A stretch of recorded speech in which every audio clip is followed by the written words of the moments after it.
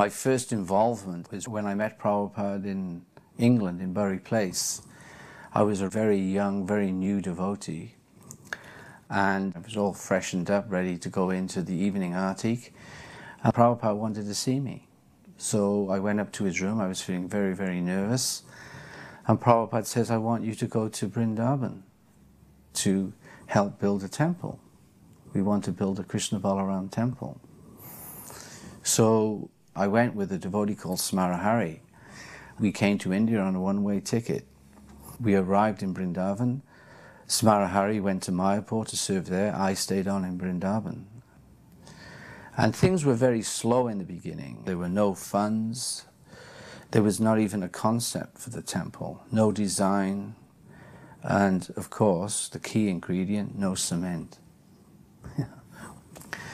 So you'd think, well, how is it going to happen? How is Krishna going to help us fulfill Prabhupada's desire? So Guru Kripa Maharaj, he was given the task of going to Japan with his collecting party, the Namhata. And they would work very, very, very hard and bring a lot of money back to Prabhupada. And that was the beginning of real progress in the building of the Krishna Balaram Mandir. As the opening was approaching, Prabhupada was on top of every detail that was going on. And he put what he considered all his best men in charge of all the different areas. They were all his GBCs, and they were all the different administrators at that temple in charge of prasadam distribution, greeting guests, cleaning the temple, whatever it was. They were just his assistants. And of course this was Vrindavan, so Prabhupada wanted everything done first class. And I remember him ringing the bell so many times during the day to get this GBC, get this one, get that one, going back, and he would be checking up to make sure that they were doing everything properly, and even receiving all of his disciples. There was nothing that escaped Prabhupada's vision, his perception. I remember him saying that all the devotees, they have to have nice facility to stay. They should have this to eat. They have to have cow's milk, not buffalo milk. I mean, every detail Prabhupada covered. It wasn't just the installation ceremony. That also, he was taking care of that, but it was all the different details. He was always giving us the guidance, but it was clear that Vrindavan was his temple. He wanted to make that statement. It was very important that everything was done properly in Vrindavan. We had gotten local Brahmins to install the deities because Prabhupada said that without them doing it, people wouldn't think the deities are really installed. This is Prabhupada at the installation. So at one point in the ceremony they had to bring Prabhupada out. I guess he was the yajamana, the sponsor of the sacrifice, and he had to participate in some of the rituals. You just notice how Prabhupada sits here quite, I don't know what to say, submissively enduring the ritual of the Brahmanas. He also ordered that there would be a 24-hour kirtan, and he told the devotees that the kirtan is actually installing the deities. But they're quite elaborate, the rituals. You see how they do their coconuts up the real style. Pradyumna was busy taking notes. I've never seen a person draw something without having to erase anything. And I remember him, Surabi, he had these pencils in his pocket. And he said to me one morning, Gunanava, he says, I'm going to do the artist's conception. I'm going to draw the Krishna Balaram Mandir for the first time. I remember we were staying in these little straw-roofed huts, very, very humble dwellings. And he had a desk and a drawing board, and had an A3 sketch pad. And he opened it up and he started sketching. And his pencil never stopped. He didn't rub anything out, and it just manifested on this paper. And when he showed Śrīla Prabhupada that design, Śrīla Prabhupada beamed. I was in the room. Śrīla Prabhupada said, "This is wonderful." And he was so proud of it, and he was showing some guests that were also there in the room. He said, "Oh, this is going to be the Krishna Balaram Mandir." Prabhupada was responsible for everything, and he pushed everyone to do as much as they could do, and sometimes beyond our own limits. And I remember Sarabi, who was, in charge of it all, had to undergo a lot of chastisement. I would be getting Sarabi so many times towards the end of it, the last week, and I don't know how much sleep he was getting. I know it wasn't very much. When Prabhupada would say, "Call Sarabi," and he would tell him that this was wrong and that was wrong, and it was very intense. In all those 2 years that all these temples were built, 2 or 3 years, there was always this pressure on time. It had to be done quickly. Everything had to be done so fast. And there was always delays, and that was a kind of a disappointment. I really did my best. I tried my best. And I think at times there was like an ego thing in me that I would feel that it couldn't be faster, but I could see that Prabhupada disagreed with me. And these were like moments that you probably make a lot of spiritual advancement, because you really got to face yourself. You're going to accept the fact that no, it is too slow, even though I could have had millions of reasons why, including there was no money, including the electricity went down, there were blackouts, whatever I would come up with. It just would not register. And Prabhupada, he would not accept that. It was like, now I have to surrender. So this was like my battle of surrender. It was always like, there is a way to do it faster, and then you have to find that out. And I remember when all the deities were standing, they weren't on the altar yet, they were on the ground with their blindfolds on, and there was this opulent sort of hut built in the courtyard with fruits and coconuts and this whole thing. And Śrīla Prabhupada was over talking to a few Brahmins, I think, that were over on the side. And I'll never forget this vision. He was, it was as though he was calling on Krishna to come and enter into the forms of the deities.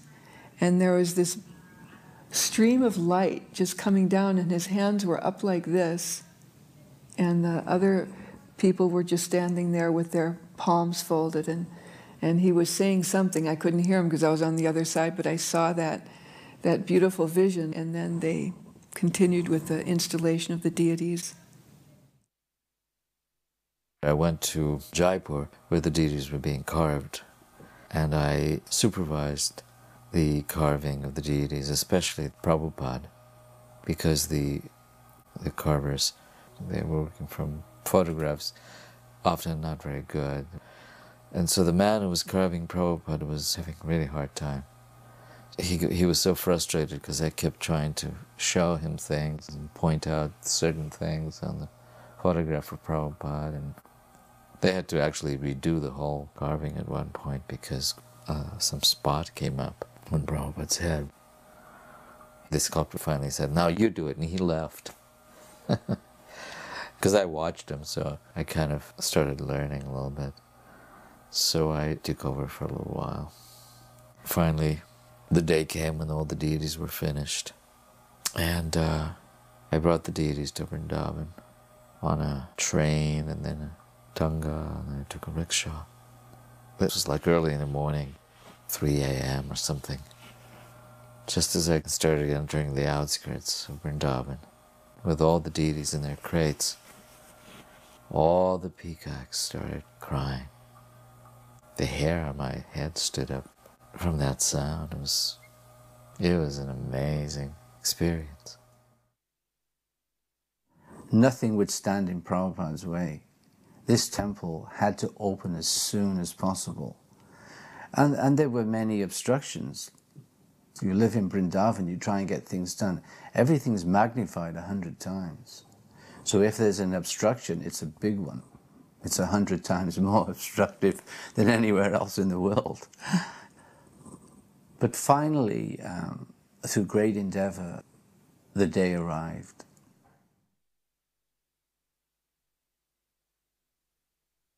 M. Chandra Reddy was the governor of Uttar Pradesh. He comes from Andhra Pradesh originally, and Prabhupada had some contacts with him. He was also a life member. Prabhupada had very specifically invited him. That was very important to Srila Prabhupada, that the governor come for the opening. And he was establishing the credibility of our movement. And Prabhupada was such a gracious host that even though he was very sick at that time, Prabhupada somehow or other completely shed all of his illness and was acting in every way as if he had had absolutely no illness. And then later in the evening he was not well again. But Prabhupada would just completely ignore his physical condition. The first artik was going to take place, and I was in the temple room, and the temple room was packed with people. And you know how it is in India, everyone's shoving each other one way. It was like an ocean of people just going from one direction to the other, and somehow or other I found myself right in the middle, and the curtains opened. I had no idea that Prabhupada was going to offer the first artik. And it was so wonderful just watching Srila Prabhupada as he was offering the articles. He was offering them with such love and simplicity. When the curtains opened up, I was right in front of the Krishna Balaram altar. And I was so filled with ananda, just thinking of the triumph of Prabhupada and all that went into it. So just thinking of that, tears were just pouring out of my eyes. And I just wanted to stand there and watch Prabhupada in his moment of glory and relish it. There was just one person between me and a clear view of Srila Prabhupada, and that was Tripurari Swami. So I was standing behind him, and I did everything I could think of. I held my camera in front of him. I tapped him on the shoulder. But he was just fixated on Prabhupada offering the arti. Vishaka wanted to take a picture, and I was blocking the view. And so she's tapping me on the shoulder, which, you know, a lady wouldn't normally do that in Iskcon. And I was a sannyasi at the time, on top of it, a new sannyasi. And, you know, I was hearing her, but I wasn't listening. He remained fixed in his position and, in fact, just ignored me. So I became a little bit desperate, and I put my mouth next to his ear because the kirtan was very loud. And I said loudly, "If you stand there, then you can see Srila Prabhupada offering the arti. But if you let me stand there, then the whole world will see Srila Prabhupada offering the arti." So she got to me, and I stepped out of the way, and she took a very famous picture. Jaya Radhe, Jaya Krishna, Jaya Vrindavan.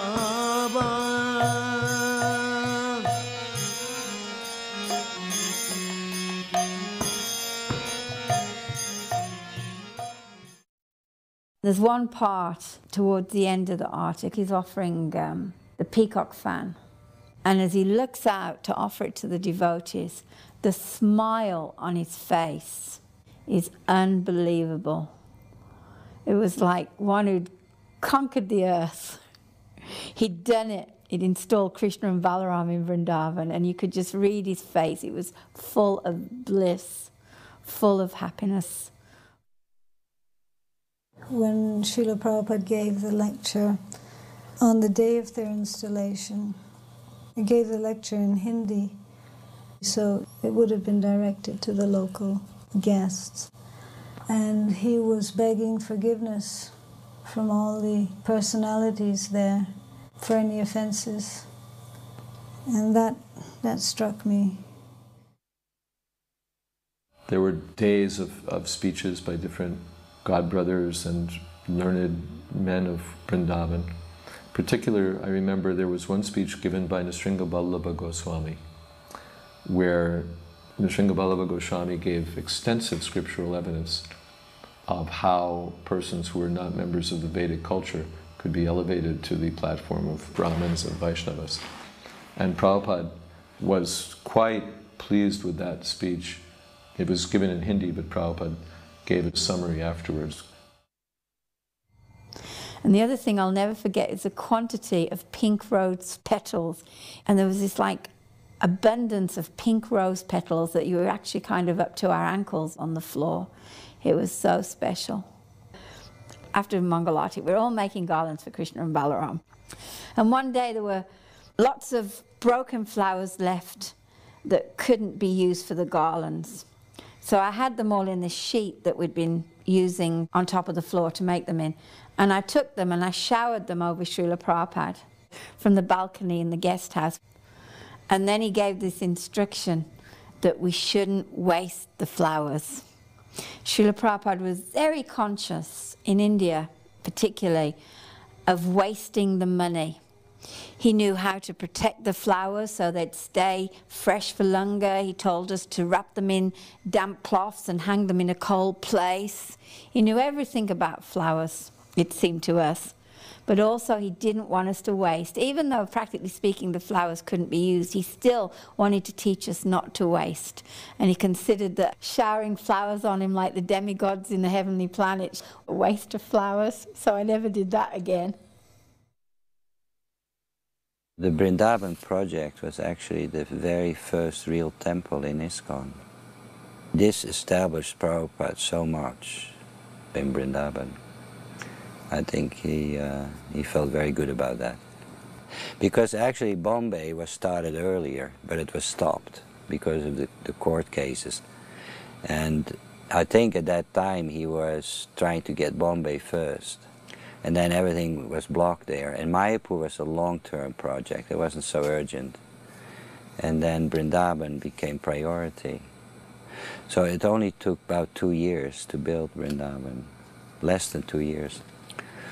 Most ashrams and temples, they went very slow. When money came there, they would build something. And ours went very fast, very quickly done.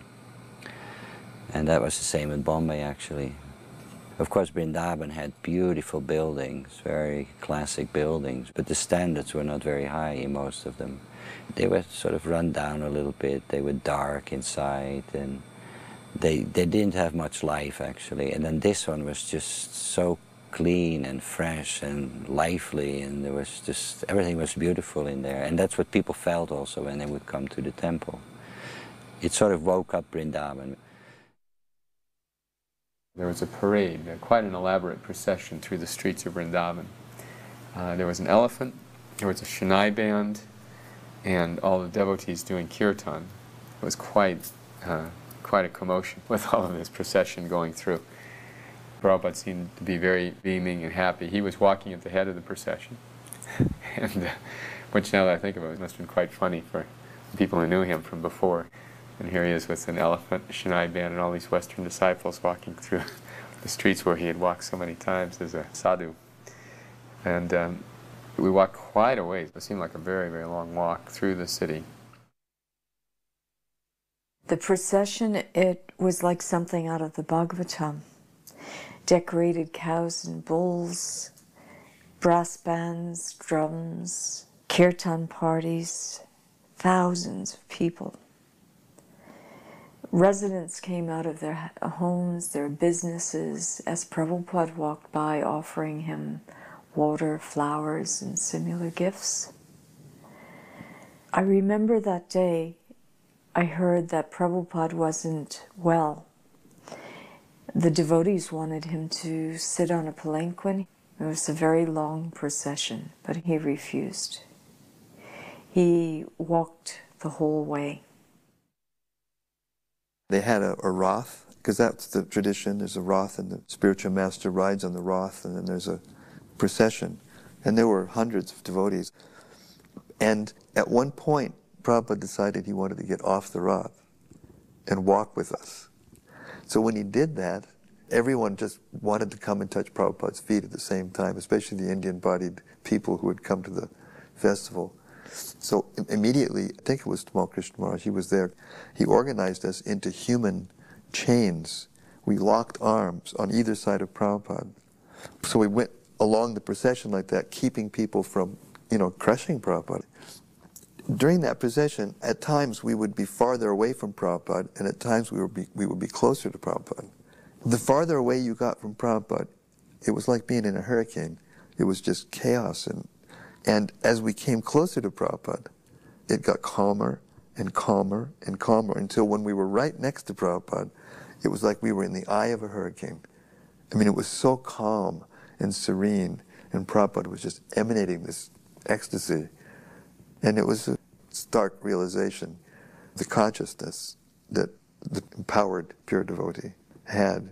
He could change the atmosphere, not just in a room where everything was organized perfectly, but he could change the atmosphere anywhere. Prabhupada designed Krishna Balaram deities, the mudra. He made a drawing, gave it to Bhardraj to have it made in Jaipur. There's no Krishna Balaram deity like this, with Balaram resting his arm on Krishna's shoulders. There's no deity like that. Prabhupada made that design. And then he would joke about it. Who is stronger, Krishna or Balaram? Bala means strength. He's the strong one. And everyone would say, Balaram. And then Prabhupada said, then why Balaram is resting on Krishna? This means Krishna is stronger. So the bank was right under the guest house. That's actually where Prabhupada's room is now, where we have Bhagavad Gita class. They opened a bank, and all the devotees crowded in, and Prabhupada was inside, and he was inaugurating the bank. And he told this joke. I was craning through the little screen window to hear what he was saying. He said, so one man heard that money attracts money. So he went into the bank and he put his money on the counter. And the teller took his money and put it in the till and said, yes, can I help you? And the man said, well, I heard that money attracts money. So I put my money there. And he said, yes, but our money has attracted your money. And Prabhupada laughed, and everyone laughed. And that was his joke that he told.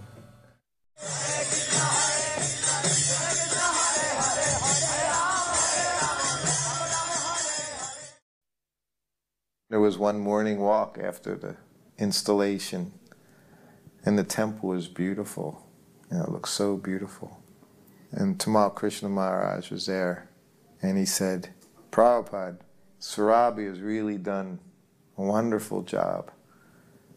And Prabhupada, he kind of chuckled and he said, yes, everyone is saying Sarabi has done so nice.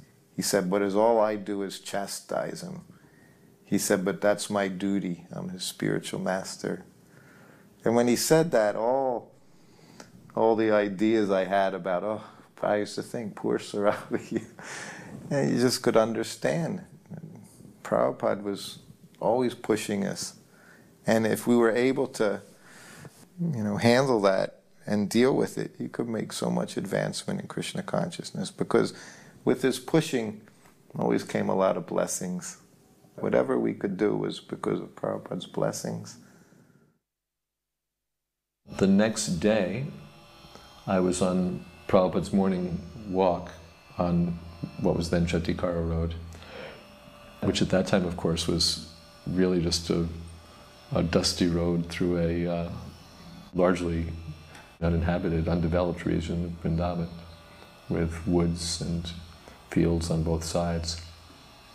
And Prabhupada that morning was, again, very much pleased. He'd worked so hard to establish the temple and install the deities, and now it had come off. And Prabhupada recalled how he pushed the devotees. He said, I was practically whipping them. Then he began telling how Krishna was flattering Balaram. That, my dear brother, all of these trees are bending down to offer you their obeisances. And these bees, they're all great sages who are coming to you for your association. In that way he began describing that pastime. And then he said how Gaur Nitai and Krishna Balaram are non-different. There's no difference between Krishna and Balaram and Gaur Nitai. He said, so if you ever have any difficulty, you can go before Gaur Nitai or Krishna Balaram and say, sir, this is the problem, and they will do the needful.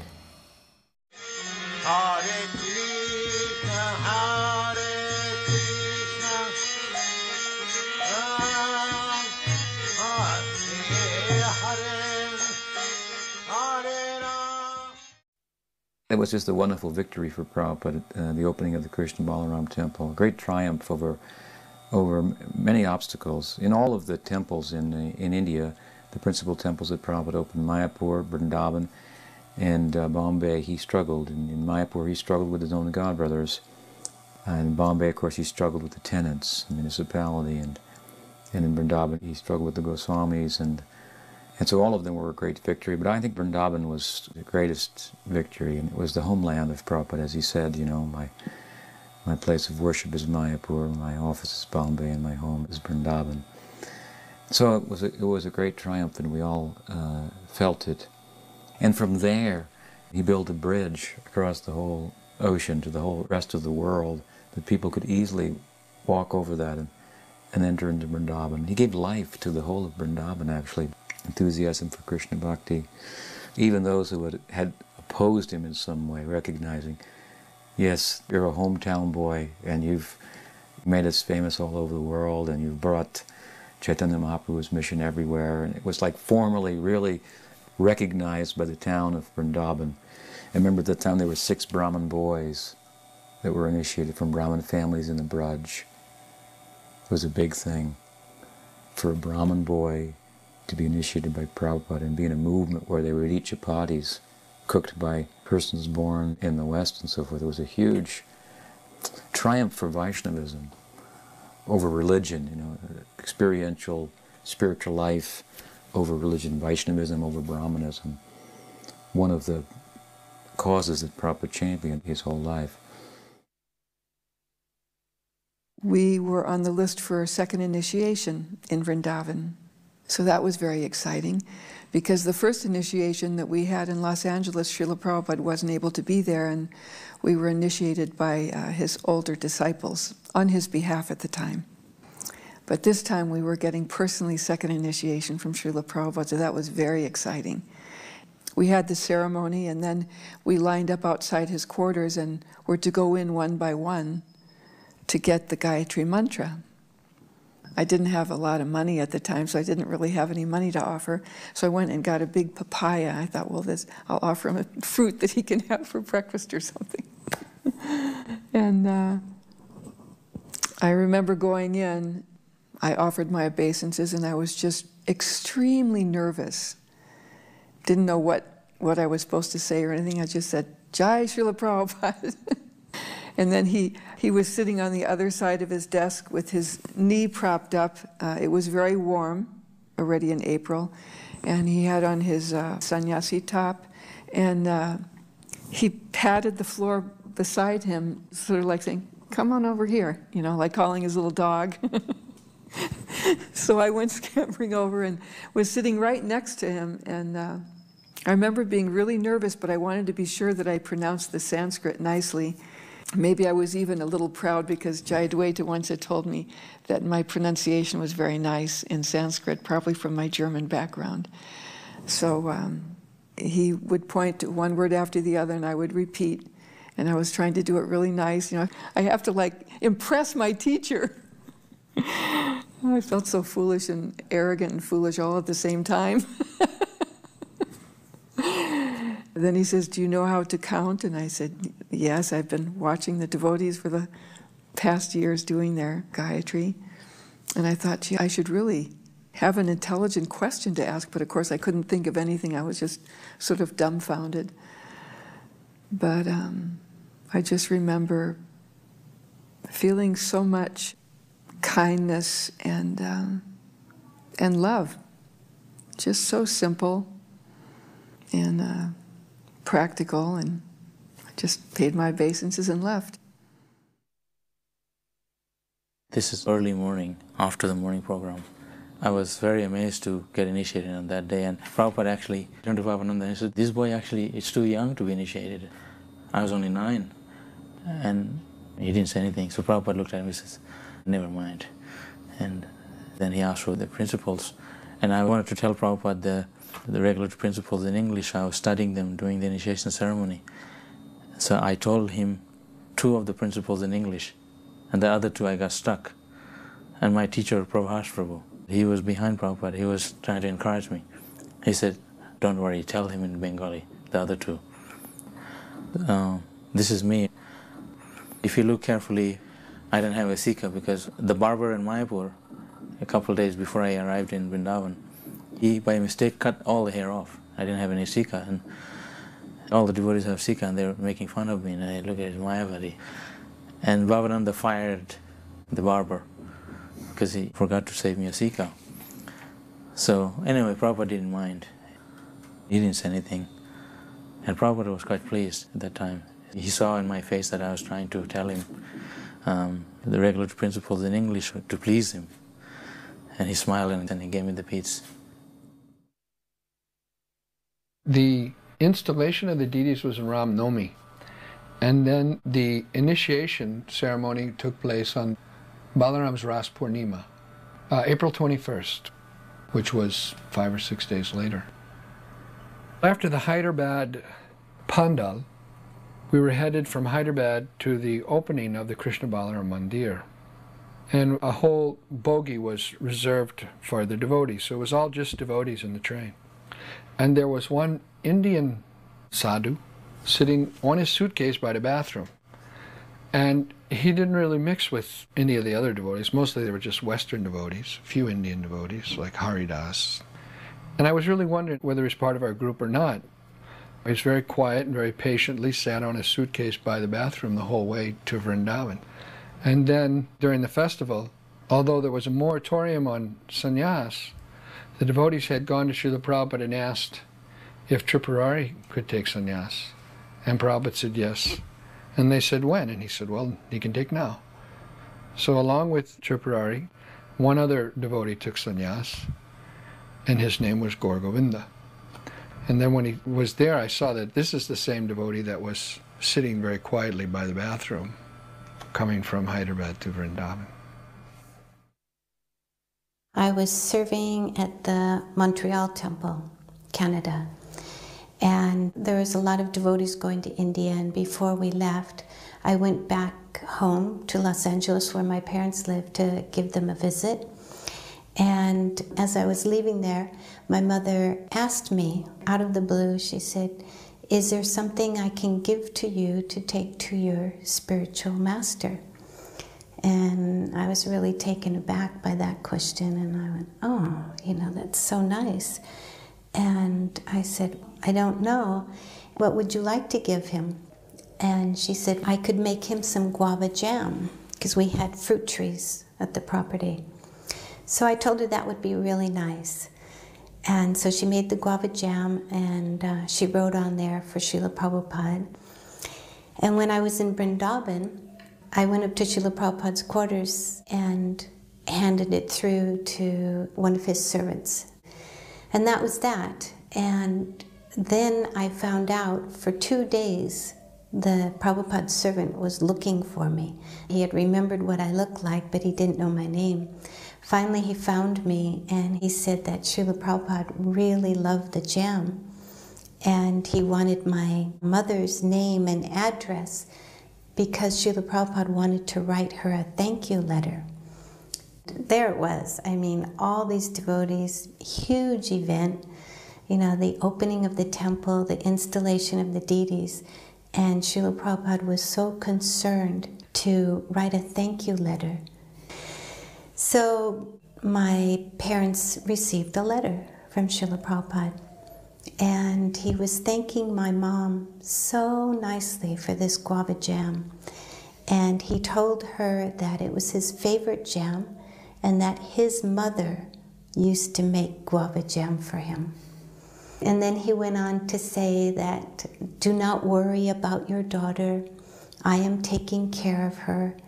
She is nicely engaged in the Lord's service. It was just a really sweet letter. It's just so amazing that Srila Prabhupada took that time to recognize just that little gift from my mother in amongst so much activity going on and so many devotees. Well, here Prabhupada is giving Bhagavad Gita class. He actually wanted Bhagavad Gita class to be held in the courtyard. And there was one Indian joined, his name was Prem Yogi. And he told him that he should give class in Hindi every evening. Then there was also an Indian couple, Pranav and his wife, Vanamali. And he told him that he should also give Hindi class and his wife should sing bhajans. But then Pranav said, actually, my wife is more intelligent than me, better that she gives the class. She speaks from Bhagavad Gita. And Prabhupada said, that's all right. If she can do that, she can give the class. Now these people here, these are students from Nepal. And Prabhupada wanted them to chant the Purusha Shukta every day. And this is the Hindi teacher. Prabhupada wanted us to learn Hindi. One morning I tried to demonstrate my Hindi. So I said, Prabhupada, I'm learning from this teacher. And he said, so what have you learned? I said, Ek balak jata hai, which means one boy is walking. Then Prabhupada said, you know how to say in Hindi, 2 boys are walking? I said, no. And then he laughed. He said, you'll never learn Hindi. So I took that as an instruction. This tree was a place of pilgrimage for Gaudiya Vaishnavas. Long before the Krishna Balaram Mandir was constructed in Vrindavan, in the early 1970s, there were purported to be very few Tamal in Vrindavan, one at Rasatali and one at the Samadhi of Rūpa Gosvami and Radha Damodar. So when Srila Prabhupada noted that the land had a Tamal tree on it, he was very, very pleased. There's an interesting pastime about this tree. Long before Srila Prabhupada sat under this tree, as we're witnessing in this footage, he envisioned himself sitting under this tree and looking at the deities of Krishna Balaram. He said, we'll have kirtan under this tree. And he said this tree should be worshipped. And the soil under the tree, a teaspoon of it should be taken and mixed with sand and water from the Yamuna River. And then with a coconut husk, you should clean the arti paraphernalia in our temple with this holy substance. This is a very sacred place for us. And let us pray that not only now, but in the future, Srila Prabhupada's wish will be fulfilled and Gaudiya Vaishnavas will be able to worship this sacred tree in this sacred location for many, many more years to come.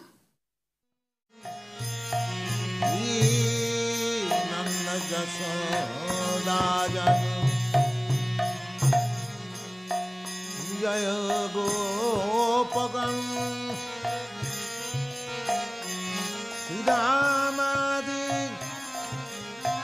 Jaya Jaya Jena Matsagan.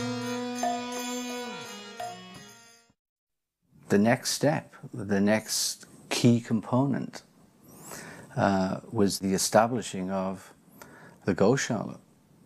Krishna Balaram now needs to drink milk. Just like they did 5,000 years ago when they were herding Nanda Maharaj's 100,000 cows.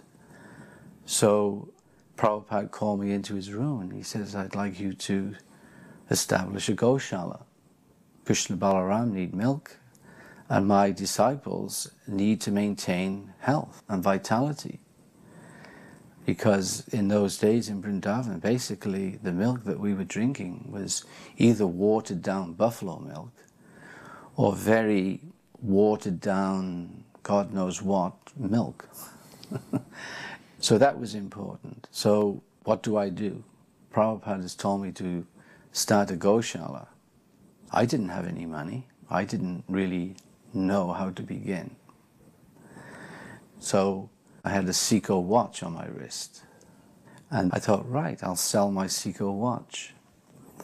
And then Bagaji, one older Indian gentleman that Prabhupada regarded as his right-hand man in India. And Bagaji helped me incredibly over so many years in my service to Śrīla Prabhupada. So he took me to Govardhan market, where there would be a monthly cow auction. And from the proceeds of selling my Seiko watch, I think we got about 800 or 900 rupees in those days for it, I was able to purchase 2 cows.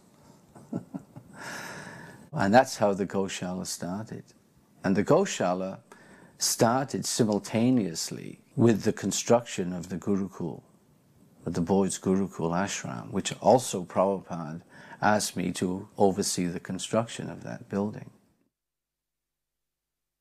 After everyone had darshan, when the deities opened in the morning for Mangal Arati, then they went to their sort of respective altar, like the women had Radha and Krishna, and the men had Krishna Balaram and Gonitai.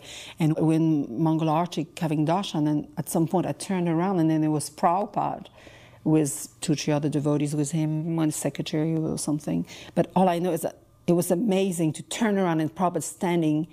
You know how there are some steps. So he could not see very much, I suppose, being down from those steps and having the woman standing, turning our back to him, not knowing he was here, obviously. But I found out from Upendra afterwards that he was there for almost 10 minutes. Somebody was going to come to tell us to move. But when they tried to do that, Prabhupada said to just leave it. I mean, here's Prabhupada, probably not seeing very much, and he just stood there with all our back to him. And had I not turned around and seen him, no one would have moved away. It touched me.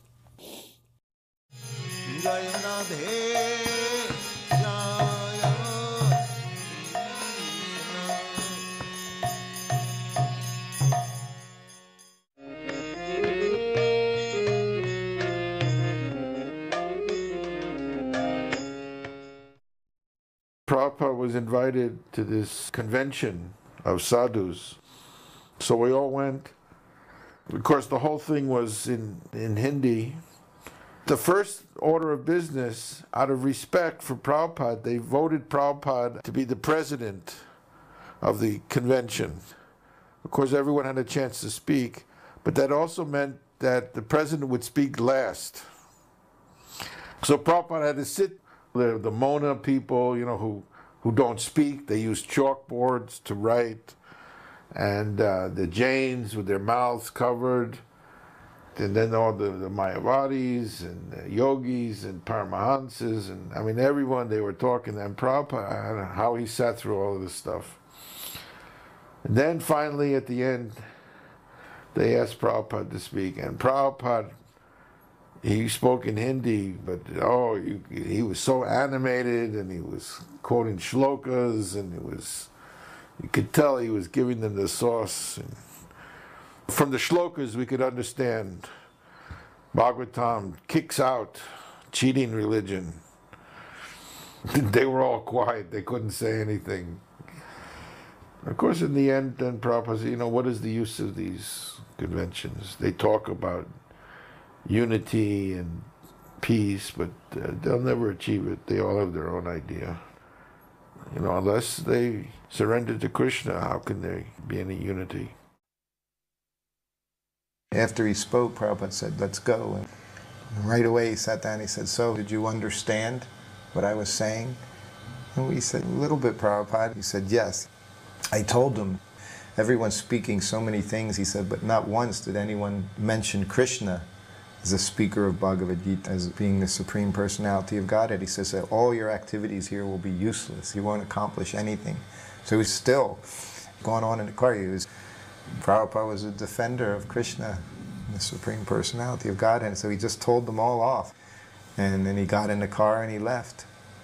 And I remember on the way back, we headed back to Delhi, I guess, and there was a big typhoon. And it was pouring rain, and trees were blowing down in front of us and behind us. It was just like all hell broke loose, after Prabhupada left this assembly.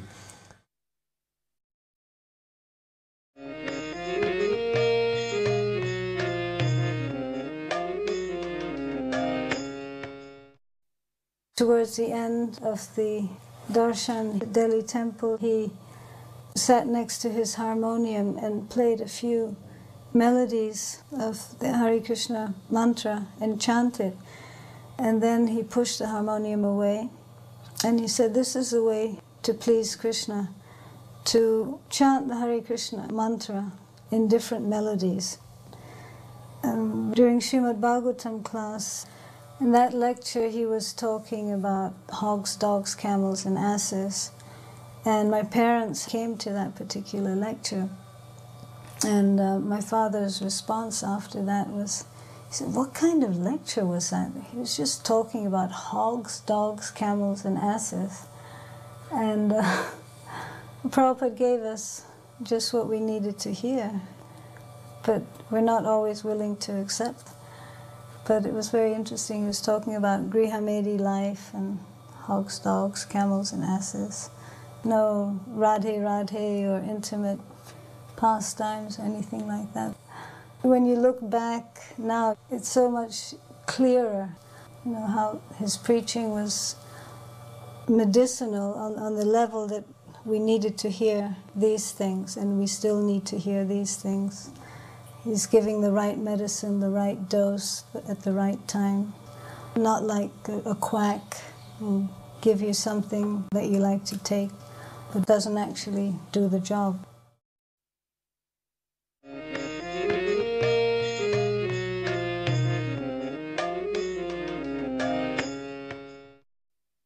And there are all the devotees. But you can see Prabhupada, after arriving, 10 hours on the plane, 12 hours, sometimes 15-hour flight, he's always fresh and spry. Navayovana, Krishna's Navayovana. So Prabhupada was the servant of the ever-fresh Krishna, so he was always spry himself too. And Prabhupada's weighted down with the flowers. There was never too many flowers. Prabhupada would distribute the flowers. And there he is, from material calculation, an old man walking with the young, spry, enthusiastic devotees. This was a great scene. Prabhupada felt comfortable in the presence of all the young, enthusiastic devotees. He didn't feel out of place. Śrīla Prabhupada would only come to Australia once a year, which was quite good, considering the remoteness of the country. But Prabhupada came to Australia 6 different times.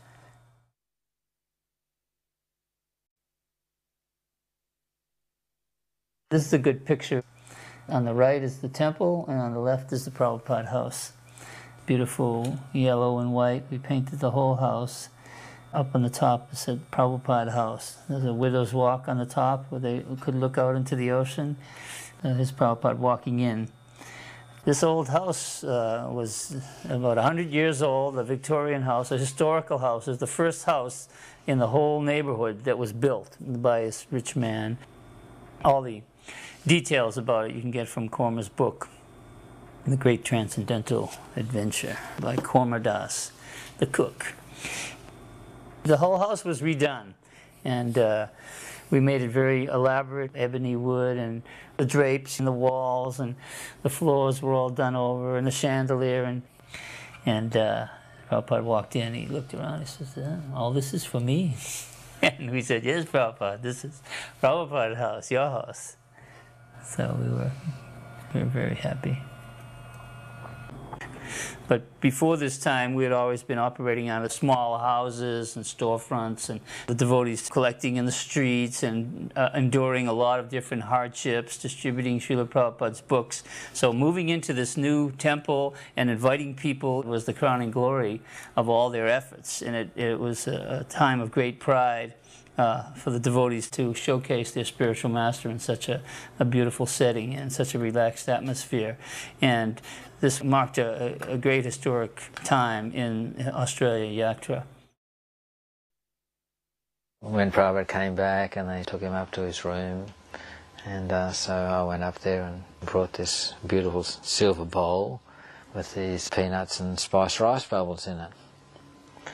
And I came in and put it down before Prabhupada and paid my obeisances. And then Prabhupada took out his Gayatri thread and started chanting his Gayatri. So all the other big Brahmins in the room brought out their Gayatri threads and sat there like this. And then after a very short time, Prabhupada finished chanting his Gayatri. Everyone else still had their, sacred thread hooked around their thumbs. So Prabhupada reached into this bowl of these spiced rice bubbles, picked up a little bit and handed to the nearest Brahmin who still had his thumb hooked around his Gayatri thread. And what a dilemma. So all the devotees immediately stopped chanting their Gayatri, put their hands out and accepted what Prabhupada was offering them. I've later found out from Shruta Kirti's book, this was a fairly common occurrence, that Prabhupada chanted his Gayatri very quickly. So one by one the devotees got up and left the room, and I was still sitting there alone with Prabhupada. And he asked me what my service is. I said, Prabhupada, I do cooking and deity worship. He said, oh, that is very nice.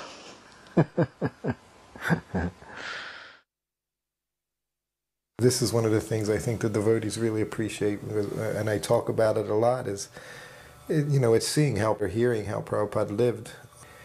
That, we all need to see and know how Prabhupada practiced Krishna consciousness. And taking prasadam was, to me, was just such a wonderful activity, the way he did it. You can see he always took prasadam alone, 99% of the time. And if there was someone who was in the room, when I would bring him prasadam, he would just very graciously, he would take off a piece of fruit or 2 or 3 for whoever was there, or a little sweet, and just give them a little something and say, okay, Hare Krishna, and send them on their way. And then he would sit there and he would just honor prasadam. He did it very calmly and peacefully, and never in a rushed way, never talking about different things, but he relished prasadam. It was such a nice thing to see. There's another thing we do, especially as Westerners, we can turn taking prasadam into meeting times and just socializing times with other devotees, just carelessly, talking about whatever, and really not get into the significance of honoring prasadam, mercy from Krishna. You could see with Prabhupada, he took it in that way. You could just feel, he was honoring Krishna in the form of his prasadam. So wherever he was, prasadam he was ready to have right around noontime.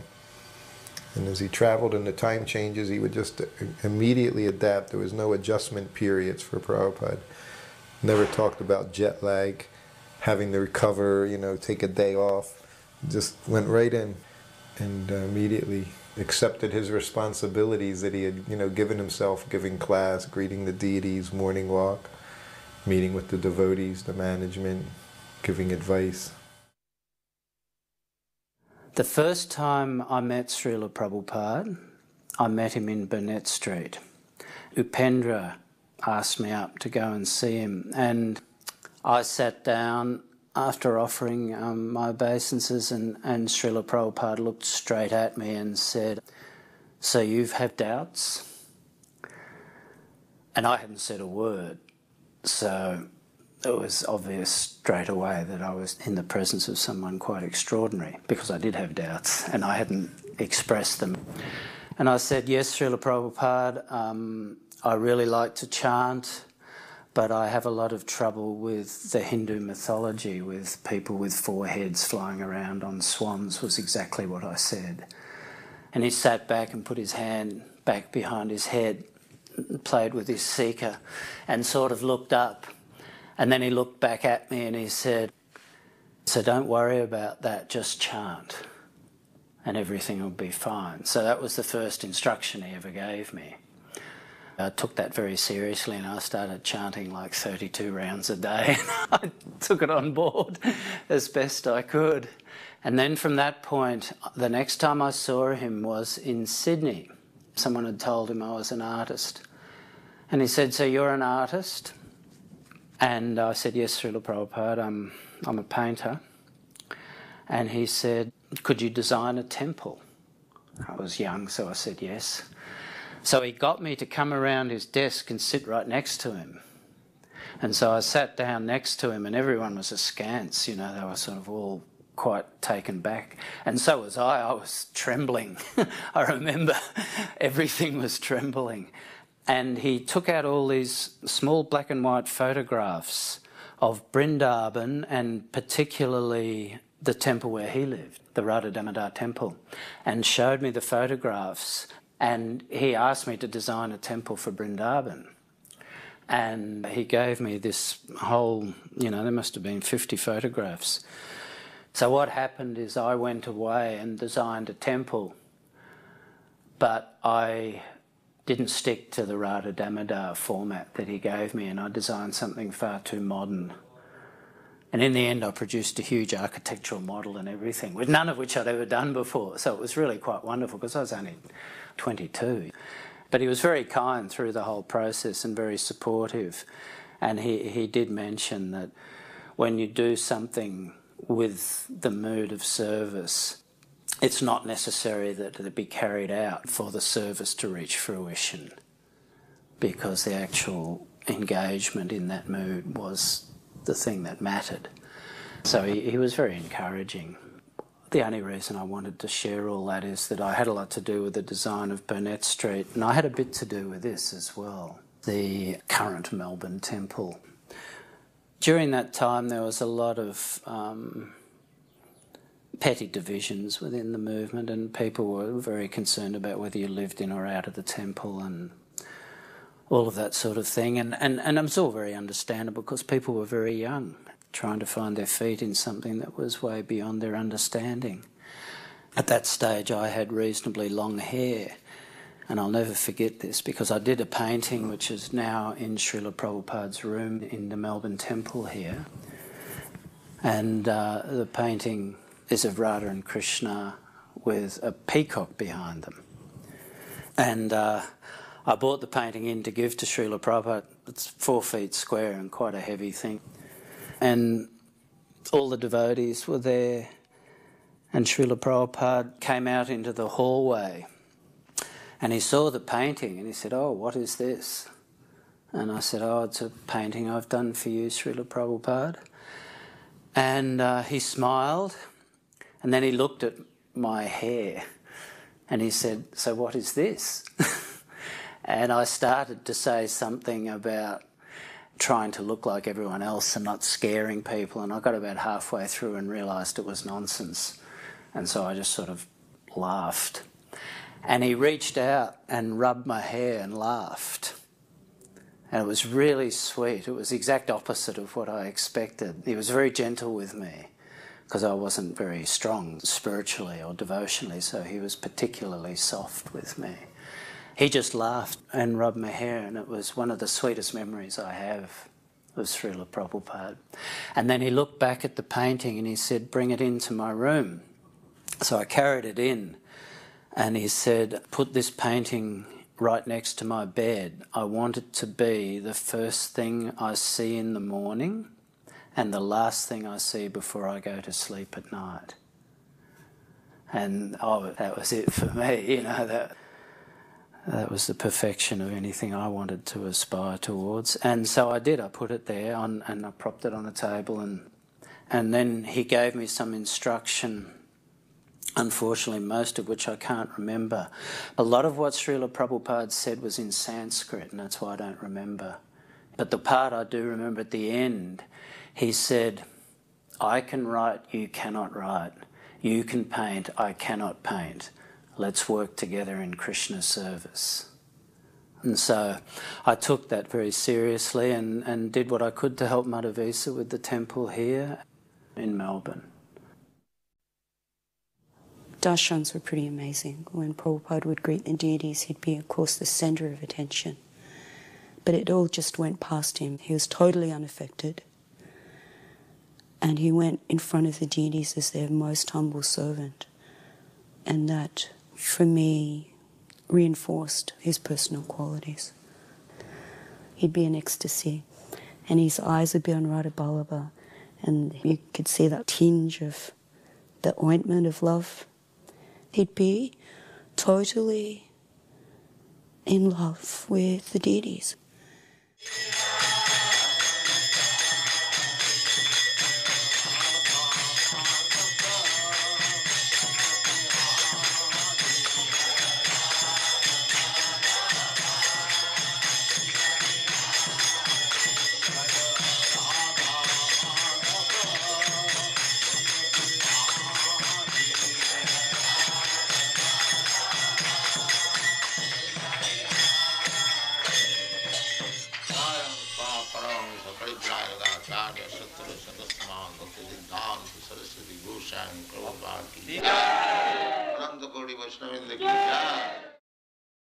Śrīla Prabhupāda's lectures at the Melbourne Temple were actually held in the evening.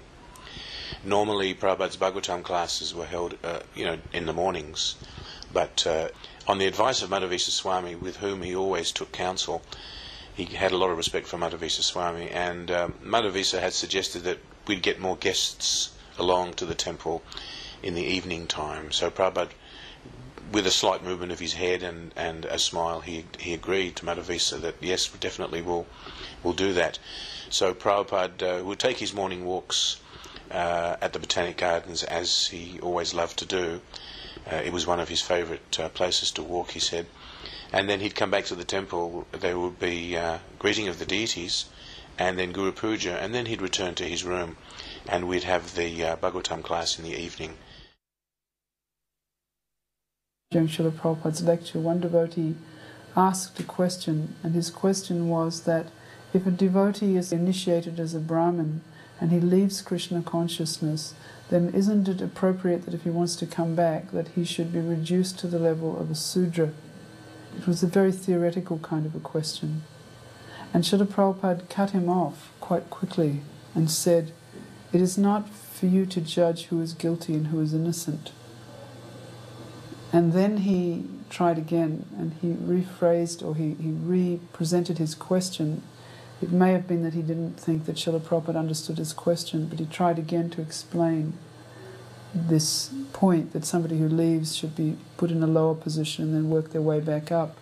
And Śrīla Prabhupada again cut him off, and then he commented afterwards that only the spiritual master knows who is actually guilty and who is innocent. And that really struck me quite deeply, that Śrīla Prabhupada was indicating that we can't see from the outside what are people's intentions and motives, so as to be able to judge them or degrade them, for their offences or their faults.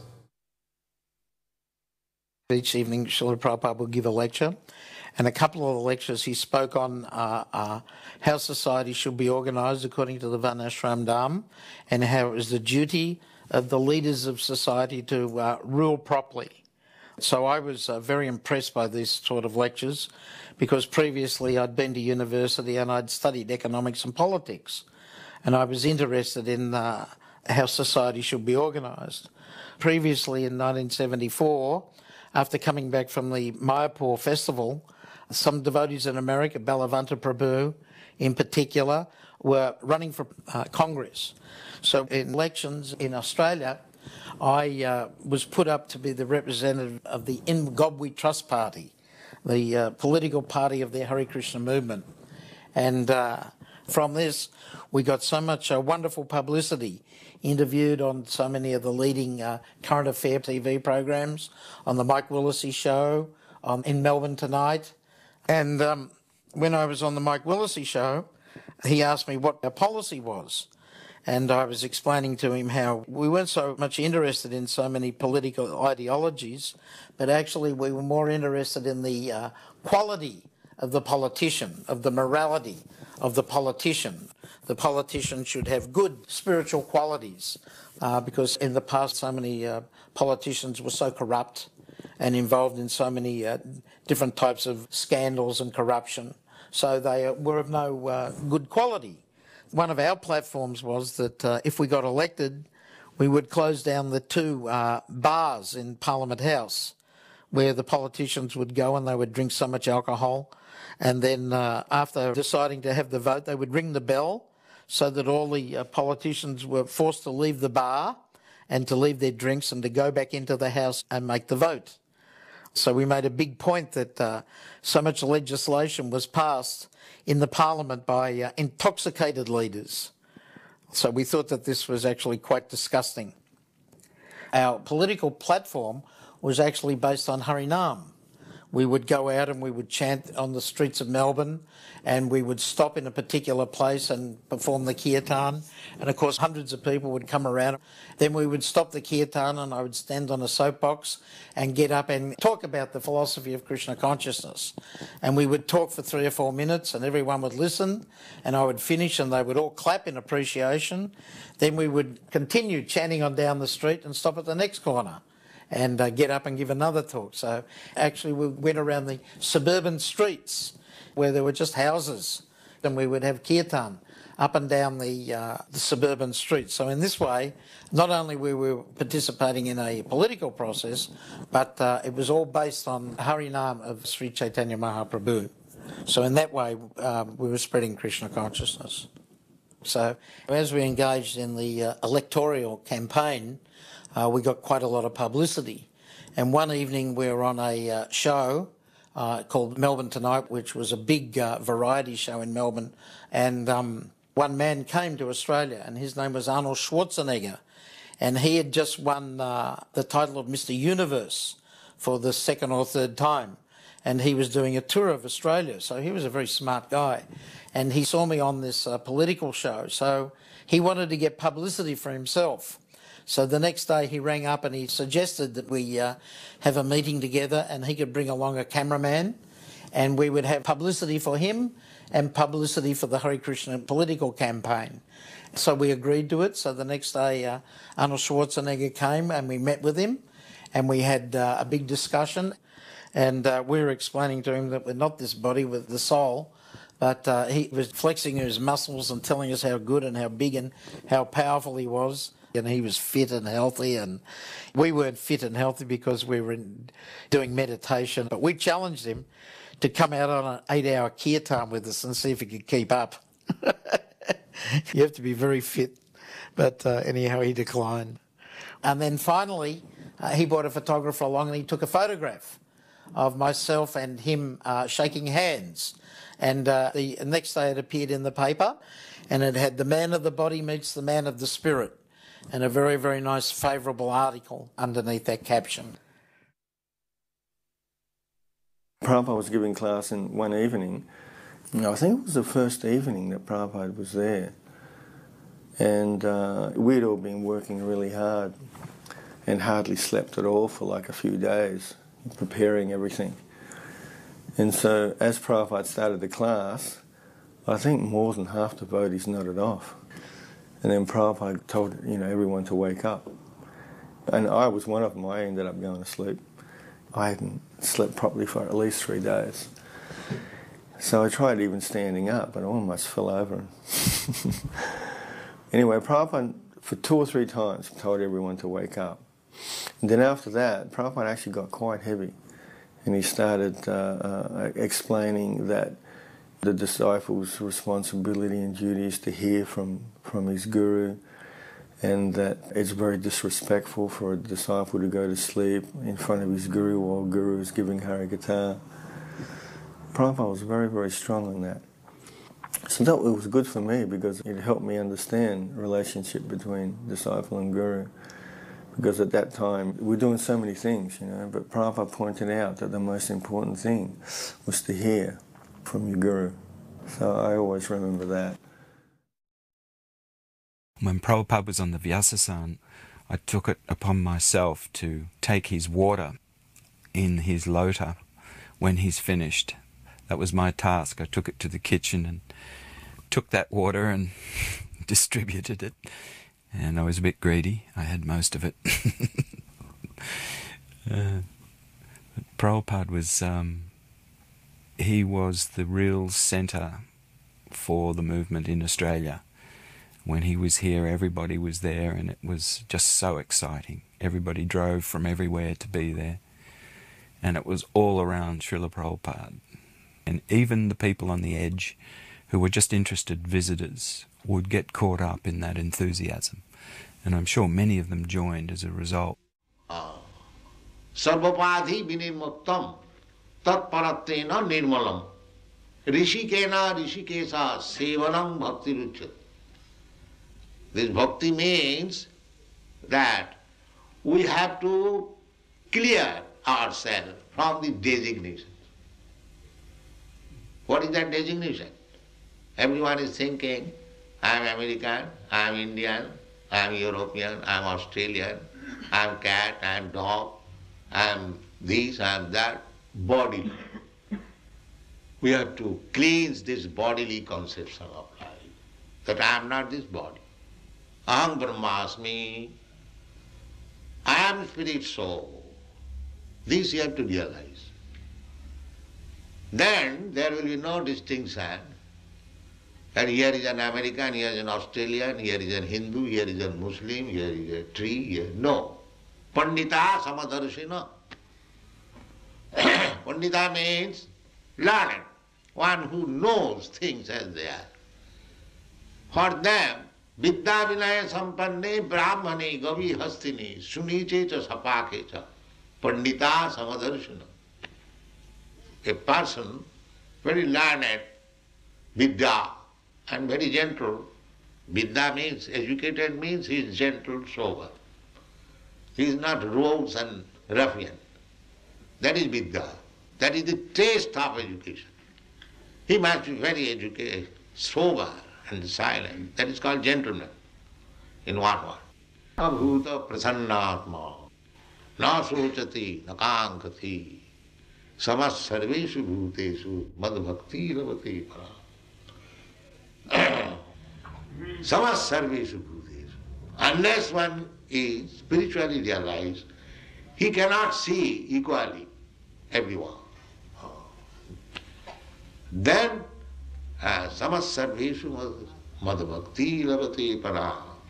Then one can become real devotee of the Lord. After surpassing the Brahma-bhuta stage. So this bhakti line is not so easy. But by Chaitanya Mahaprabhu's mercy, we have installed the deity here in your country. You are very fortunate that Chaitanya Mahaprabhu has come to your country to teach you how you become free of all anxieties. This is Chaitanya Mahaprabhu's mission.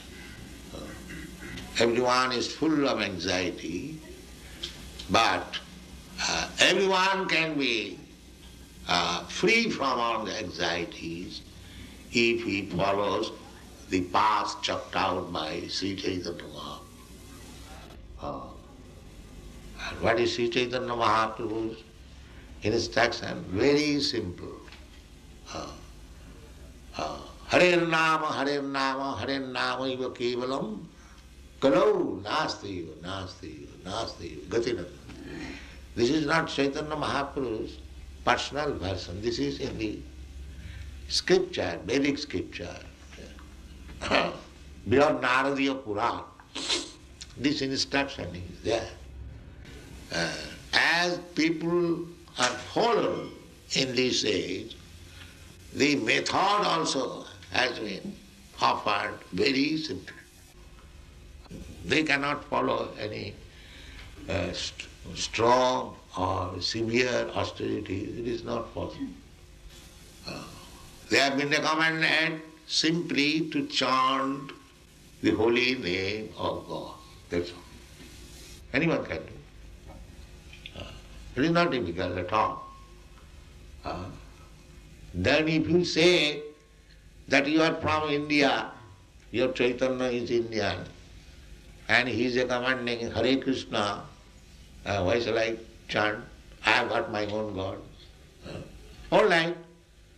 If you have got your own God, then you chant his name. Chaitanya Mahaprabhu doesn't say that you chant simply Krishna's name. If you have got any relationship with God, and if you know his name and address, Then you chant his name. Unfortunately, you do not know who is God. Neither you know his address, neither his activities. So take this Krishna.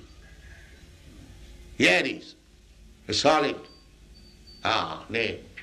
And he give you his address, his father's name, his mother's name, everything. Krishna, his form, his activities, his qualities, we cannot understand with these blunt material senses. It is not possible. Athasya Krishna namadi na bhave grayam indriya. Then we have got this only possession in this, how itself. Understand? Sevanmukhi jivhadu. If you engage your senses in the service of the Lord, sameva spuratada, then Krishna will reveal to you the hearer. This is the process. Now, this word is very significant. Sevanmukhi jivhadu. Jivha means tongue. If you simply engage your tongue in the service of the Lord, you will gradually do. So how to engage the tongue? It is not said that if you see or if you touch, if you smell, no. If you taste. So what is the business of the tongue? The business of the tongue that we can taste nice food stuff and we can vibrate. Do these two jobs. Vibrate with your tongue Harekrishna and take as much as possible prasad. And you become a devotee. Thank you very much.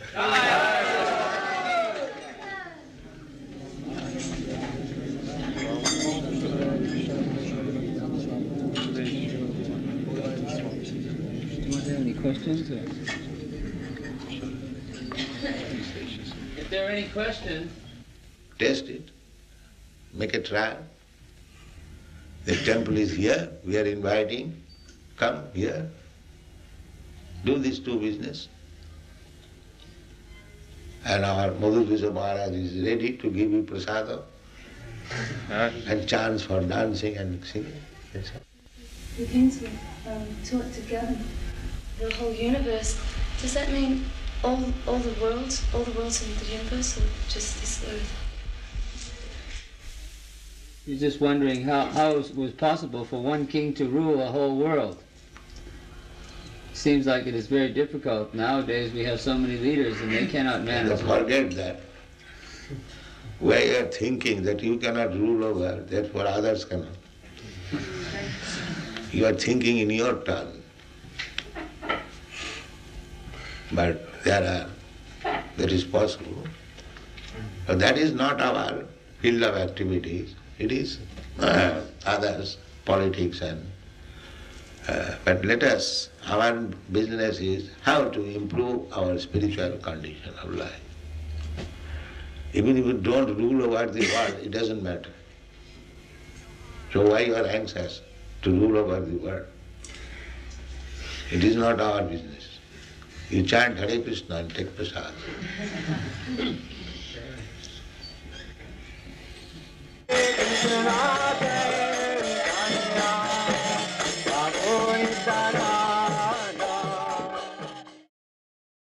A memorable feature about Prabhupada's visit were the big kirtans that we had every night after Prabhupada's lecture. Prabhupada had praised Madhvisa Swami, who was our GBC, for his ability to lead kirtans, his enthusiasm for kirtan. He had once told him, I think in India, that Madhvisa is the emperor of kirtan. Every day we would dance, we would sing. He had enlivened us all for several years. And of course, when Prabhupada came, he was especially enthusiastic. So he would lead the kirtans. When Prabhupada came, his secretary was Paramahamsa Swami. Paramahamsa, I remember, used to love playing the drum, really pounding away on it. And we would just all let loose. We would just dance up and down. We would let ourselves go.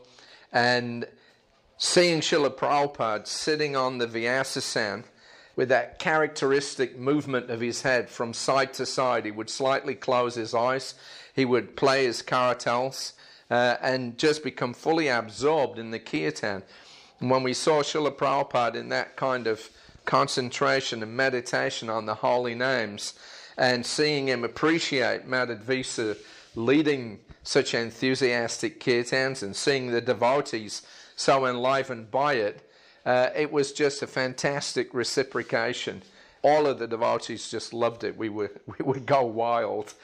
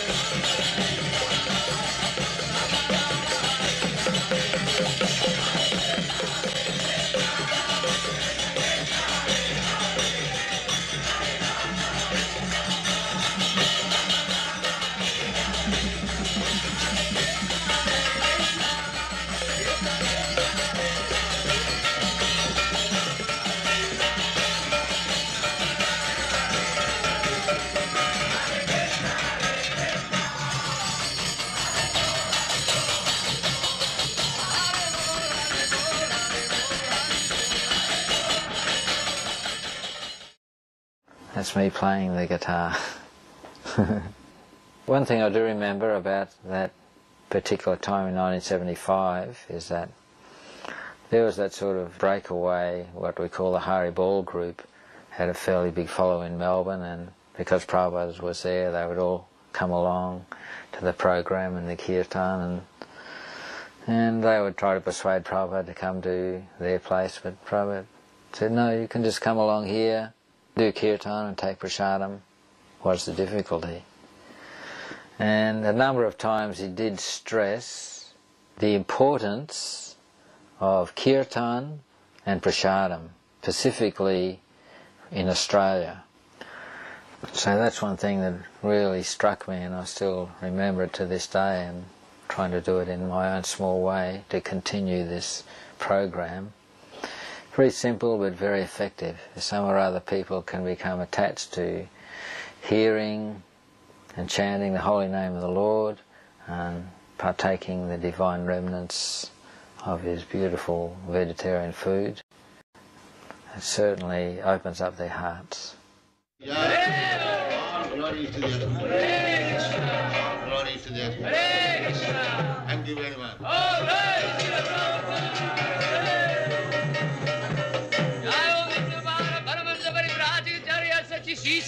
Bhaktivedanta Swami Prabhupāda, Prabhupada ki jai!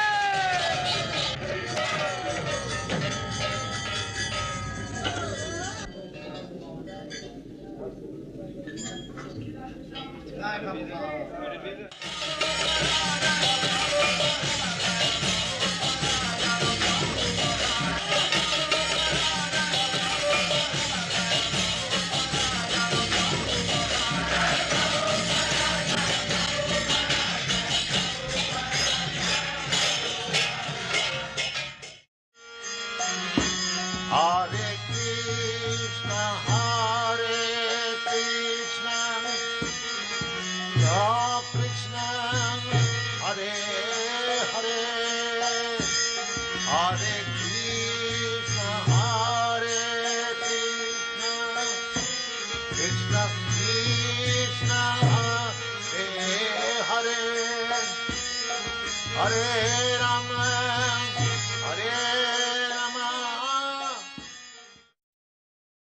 Śrīla Prabhupada leaving the temple in 197 Dank Street, which is one block off from the ocean.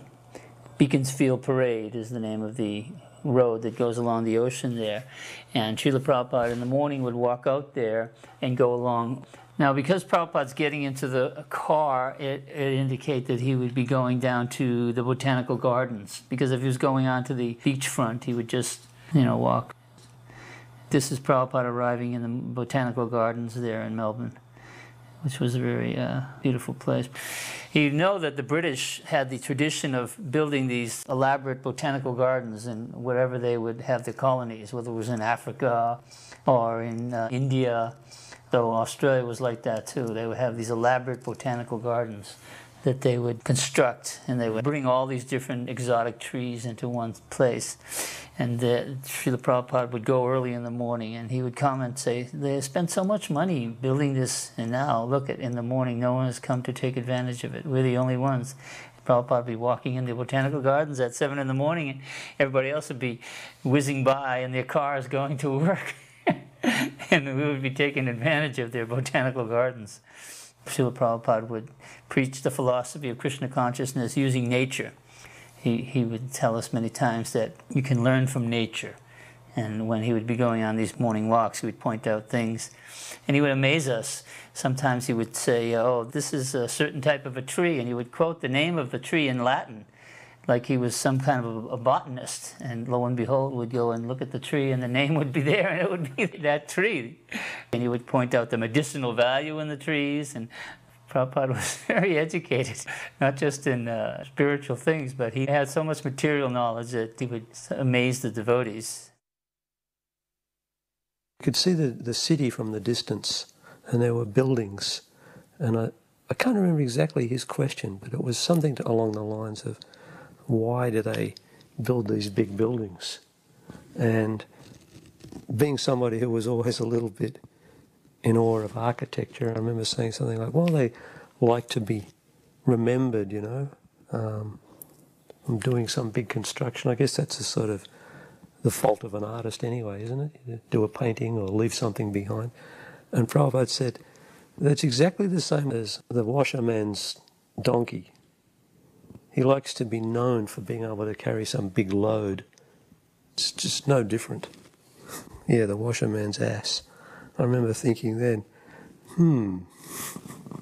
I was working at the time as a designer and an artist, and I had a job in a TV studio here in Melbourne. Prabhupada sort of dismissing so-called lofty aesthetics of contemporary architecture.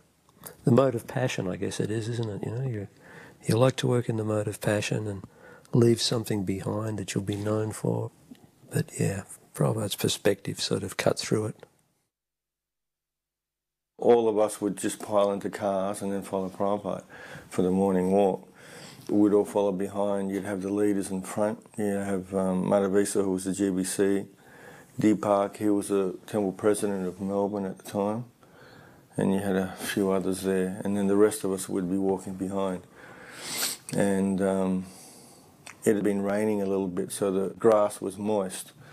And Prabhupada would be walking along the pathway, like a cemented pathway, and then just go straight off the pathway and walk across the grass.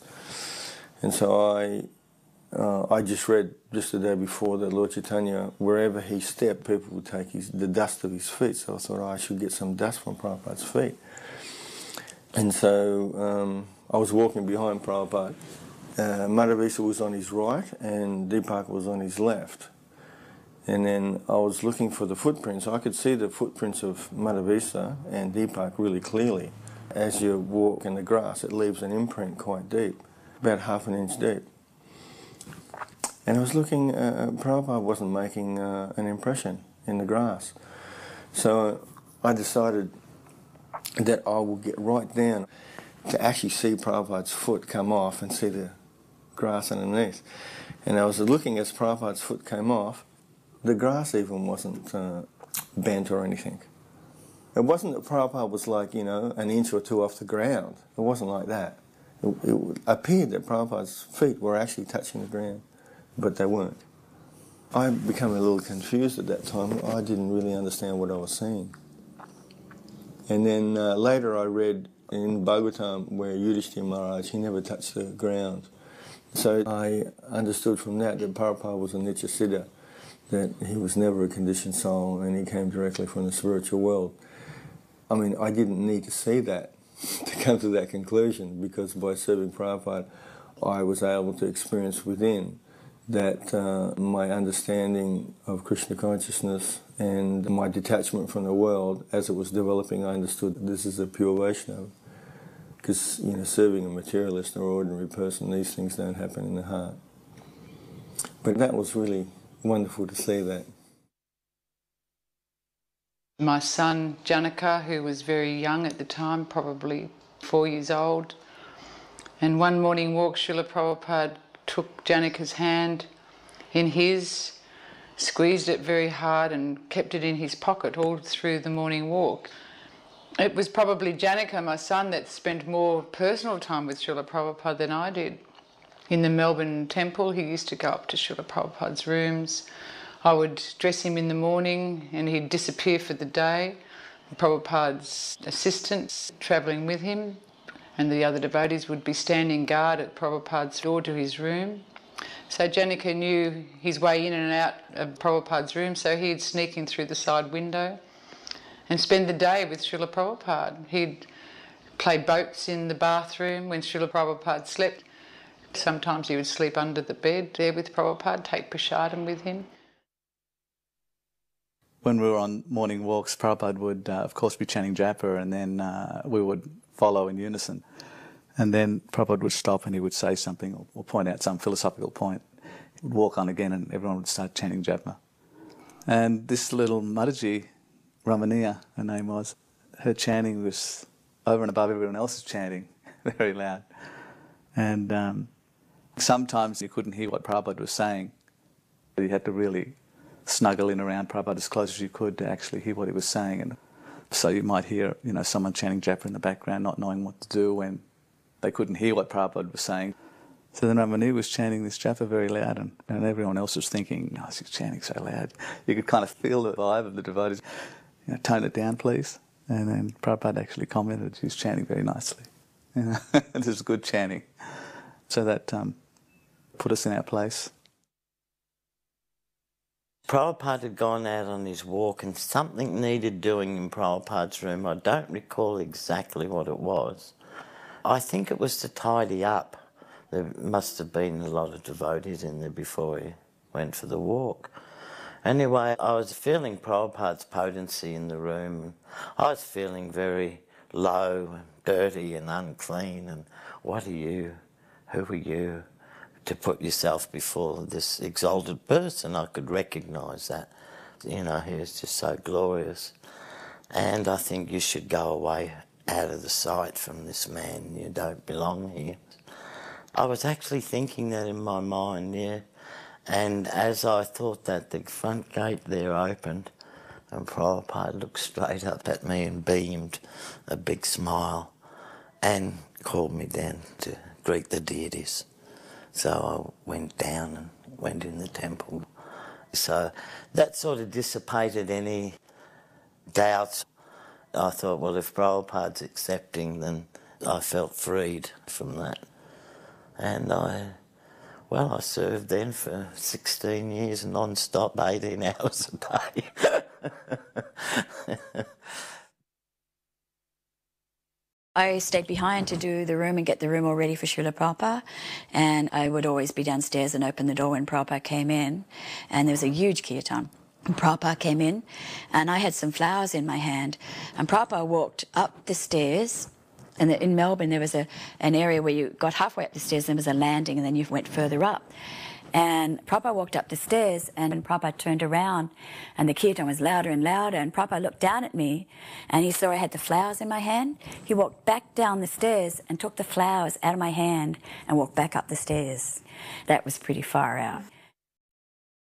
Why there are varieties? They say originally there was just a cell, and by adaptation, in some circumstances one kind would live and another would die, so all these varieties adapted to different conditions. Who adapted?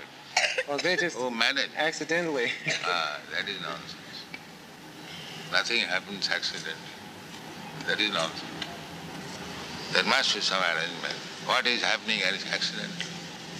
Well, they say why you are taking care of the trees? So many things. Nothing is done accidentally. You do not see the cause.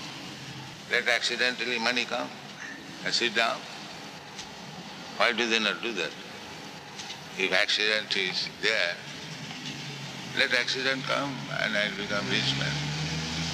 Why they try? Why they go to the college? Let accidentally become MA, PhD. This is all rascal. There are 5 causes. Activity, the place, the proportion of energy, and ultimately sanctioned by God. Then things happen. Otherwise, there is no question of accident. Śrīla Prabhupada really made a point about the neck beads should always be tight. They were, bought off the shelf somewhere in Vrindavan, whatever, so they wouldn't be tailor-made for the devotees' necks, so they'd usually be just loose. But even though they were put on loosely, Śrīla Prabhupada insisted on a number of occasions that no, they must be tight. I think it's got something to do with remembering the beads are there and, that we're servants of the spiritual master like that. I remember I was very nervous, of course, going before Prabhupada to receive initiation. Is that me there? I think so. Put on about 40 kilos since. I was worried that I would forget before rules and regulations, so I said no illicit sex, no gambling, no intoxication, no meat eating, like that, to try and make sure I didn't forget. And then Prabhupada said so many negatives, because I was stressing the word no, as though it was abhorrent to give these things up. And Prabhupada said, isn't there any positive? And then I said, chanting Harekrishna 16 rounds. There were a number of occasions when I was involved or sat in or was part of initiations. Śrīla Prabhupada always insisted that the doors and windows remain closed. Devotees would open the windows like as if the smoke coming from the fire was a botheration. I don't know exactly why, but he would insist that we just keep the doors and windows closed. It didn't matter. The smoke was not harmful. There was a chaise lounge that he would sit on when the guests came. He would sit there and preach to the guests. This was a very big room. All the devotees could actually fit. It was almost as big as the temple room. One particular preaching engagement was with a social worker from the Department of Social Welfare. We actually rang up the departments and tried to get the ministers to come and meet with him, but the minister couldn't come, but he sent one of his top men. And this man came along, and actually he was very, very nervous. And I don't think he actually wanted to be there. Anyhow, he met with Prabhupada, and he was respectful. And then Prabhupada started to tell him about our principles, and how one of our principles was no illicit sex. And when Prabhupada mentioned this, this man became very, very agitated. And Prabhupada kept talking about this, and this man became so agitated that in the end he wanted to cut the conversation. Although Prabhupada was giving him the answers and the solutions to so many of their social welfare problems, this man was not willing to listen. Prabhupada's preaching was very powerful, but they were not willing to hear. And also on the same visit, he met with one man whose name was Brian Dixon. And Brian Dixon was a very, very famous man in the state of Victoria. He was a very famous footballer. And later on after that, he became a politician, government minister. He came with his secretary, and she was not dressed very appropriately. She had a short dress. She had the makeup on and everything, and she was very provocatively dressed. So Brian Dixon came in and met Srila Prabhupada, and he made the comment straight away that he saw the Harekrishna devotees on the streets singing and dancing and chanting, and whenever he saw them, he saw that they were always happy. So he asked Srila Prabhupada, why are you successful? And he knew that we did not participate in taking drugs. And he was impressed by this, and Prabhupada explained that we follow 4 principles, and one of them is no intoxication, and that by chanting Hare Krishna you become happy. And Brian Dixon, he was listening. So then Prabhupada mentioned that we do not engage in illicit sex. And Brian Dixon became embarrassed. He blushed like anything. Almost immediately, he looked at his watch and said, oh, sorry, I've got another appointment. And he had to leave.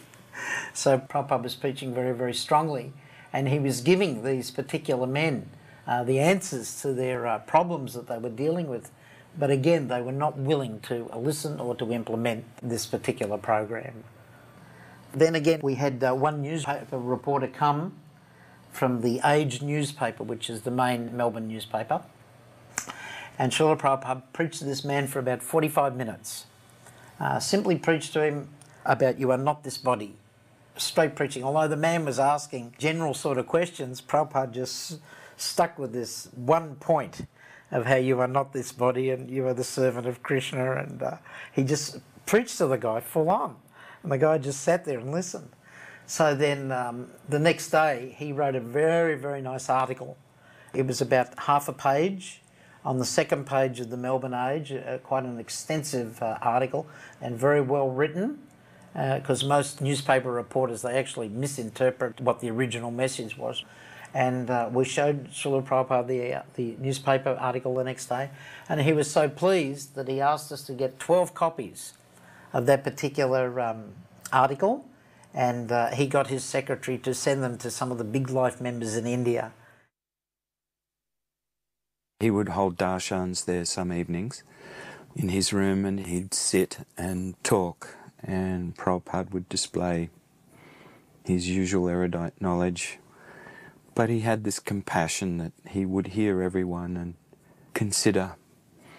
Even if you spoke, you could only feel foolish in front of Prabhupada, but he seemed to tolerate. And he had a lot of compassion.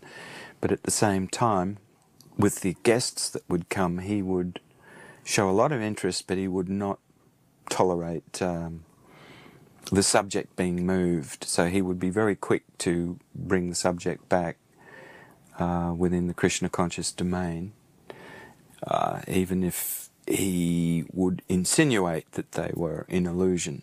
He did it in such a way that nobody was ever offended. Prabhupada had this knack of speaking to people. So in Melbourne, I remember he spoke to one of the parents of a devotee, and he made them feel extremely comfortable. But at the same time, Prabhupada was very strong in stressing that Krishna consciousness was for everyone and not just a sectarian movement, but it was for everyone, and it was a practical movement. Prabhupada had this skill of disarming people's defense just through his purity and his straight speaking and his simple language. And it was understood by everyone. There was nothing duplicit in his language, straightforward. My uncle, Father Wallace, he was a Jesuit, but he was in charge of the whole of Victoria, so he's like the head Jesuit. I said to my mother, I'd like to get my uncle to meet Prabhupada, so somehow she got that arranged. My mum was pretty good at arranging those things. And so my uncle came, and we're all sitting around in Prabhupada's beautiful room on the beautiful blue carpet, and he was sitting back in the chairs, and he was quite an elegant sort of a guy, and a very good speaker. As the Jesuits are pretty well trained in philosophy, Prabhupada spoke philosophy with him quite a bit, and he seemed to be able to follow the thread of it and answer it, which most people, when they met Prabhupada, they kind of lost it. Prabhupada was just probing into what they understood, and they couldn't understand what they believed themselves, but he seemed to have some belief himself. Anyway, it went on for about, I guess, 3/4 of an hour, having a pretty lively conversation, but jokey too, a lot of laughter and so on. And then finally the session was over, and he got up and shook hands and left, and we're all sitting around Prabhupada, and Prabhupada sitting there just kind of rocking a bit. And I said, Srila Prabhupada, what did you think of my uncle? And Prabhupada looked at us all and he smiled, and he looked at me, he said, a very pleasant drunkard. And that was like, we just all cracked up laughing, because immediately he walked in, Prabhupada must have picked up he'd had something. And I wouldn't be surprised if he was a regular drinker. He had that kind of look. His face, a bit over reddish. And yes, it was pretty well strong through the whole order at that time, I'd say, the whole Catholic Church. That was the one thing the priests could do, have a good drink. But the way Prabhupada could crack a joke was really amazing. The minister is elected according to public will in our society. Because they have made a department just like your, what is the department? Social welfare. Social welfare. So if they find social welfare, why not help? Why they bring politics? If actually there is social welfare here, why they should not support it? Yeah, well, you're right. But in our society, minister is elected to carry out certain policies. Not what he wants, but what the people sort of voted for. And say a text to support. And if your policy is social reformation. Social reform is not our policy. The social welfare. So just to look after those who are in trouble. That's our policy. Well, everyone is in trouble. What? At the present moment, even the ministers are in trouble. Yes, but that is not what our function is. Everybody's in trouble. Physician, heal thyself. You see? They are also drunkards, they are also woman hunters, and meat eaters, and gambling, that's all. They require to be rectified. But we can't help that. That's society. You have to go and change society. The society tells us to act differently. Unless you change the society, how you can make social welfare? Well, if you keep them as it is, there is the question of welfare. Give it a different interpretation to the word. How is I don't... Does you understand me? Basically, one must be first class ideal man. Yeah. That is one. That's why it's so very difficult. You have to work on your own, and you have to see that you have freedom to work. But if you convince enough people to go your way. Our own program, it is not box properly. You find out fault with us. What? You find out what is our fault. I can't see any fault. Then you can disagree. But when you see everything is nice, how will you not accept it? Unless you are biased.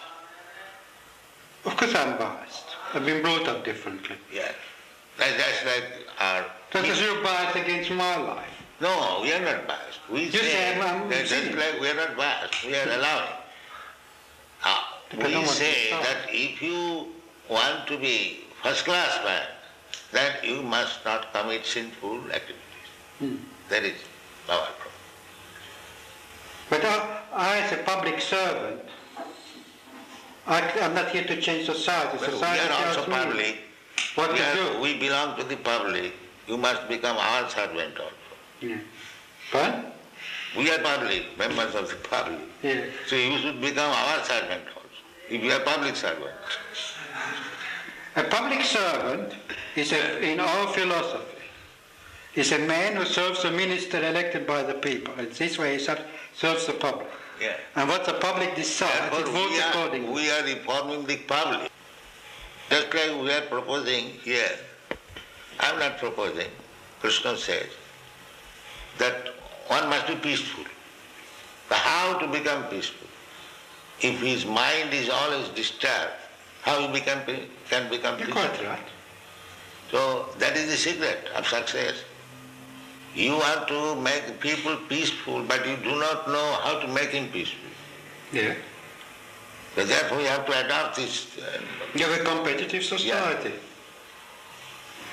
We say that you chant Harekrishna, eat here sumptuously, live here comfortably, and you become peaceful. It is guaranteed. If anyone, even a madman, agrees to this principle, that let him chant Hare Krishna mantra, take whatever nice food stuff we prepare, take, and live peacefully. He will be peaceful. What's your answer that still such a small percentage of the population, tiny percentage of the population, accept a philosophy that sounds so... Tiny percentage, just like there are so many stars in the sky, and there is one moon. In percentage, the moon is nothing. If you take percentage of the stars, the moon is nothing. But moon is important than all the nonsense stars. But if you take percentage, there is no percentage both. But because he is moon, he is important than all these rascal stars. This is the example. What is the use of taking percentage of the stars in the presence of moon? Let there be one moon, that is sufficient. There is no question of percentage. One ideal man. Just like in Christian world, one ideal Jesus Christ. How do you feel about Mao Zedong? Huh? What is that? He says, how do you feel about Mao Zedong? In China, he's the ideal man. He's a communist. His ideal is all right. In China, he is.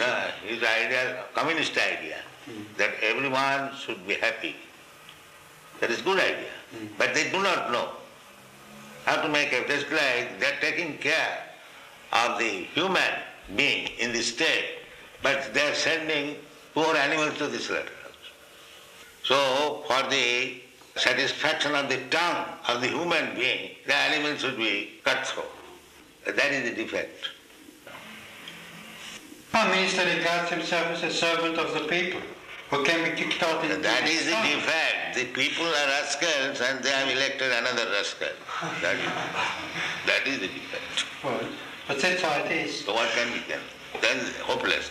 Oh, you can work on the class. We are going, without depending on these rascals. We are going on. We instruct a man, please do not have illicit sex. Have you got any objection? What? If I advise somebody that do not have illicit sex, have you got any objection? Yeah, I have. Yeah? Yeah. Illicit, if I say... I like sex. My wife likes sex. Huh? We just enjoy it. They couldn't live without it. Our marriage is happier because they have sex. That's it. This is the position. No, we don't private sex. We private... We don't have two children. Illicit sex.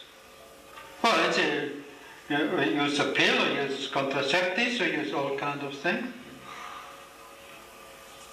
Because it makes our... Why do you use contraceptive? Because we don't want any more children. Then why don't you stop sex? Because we like sex.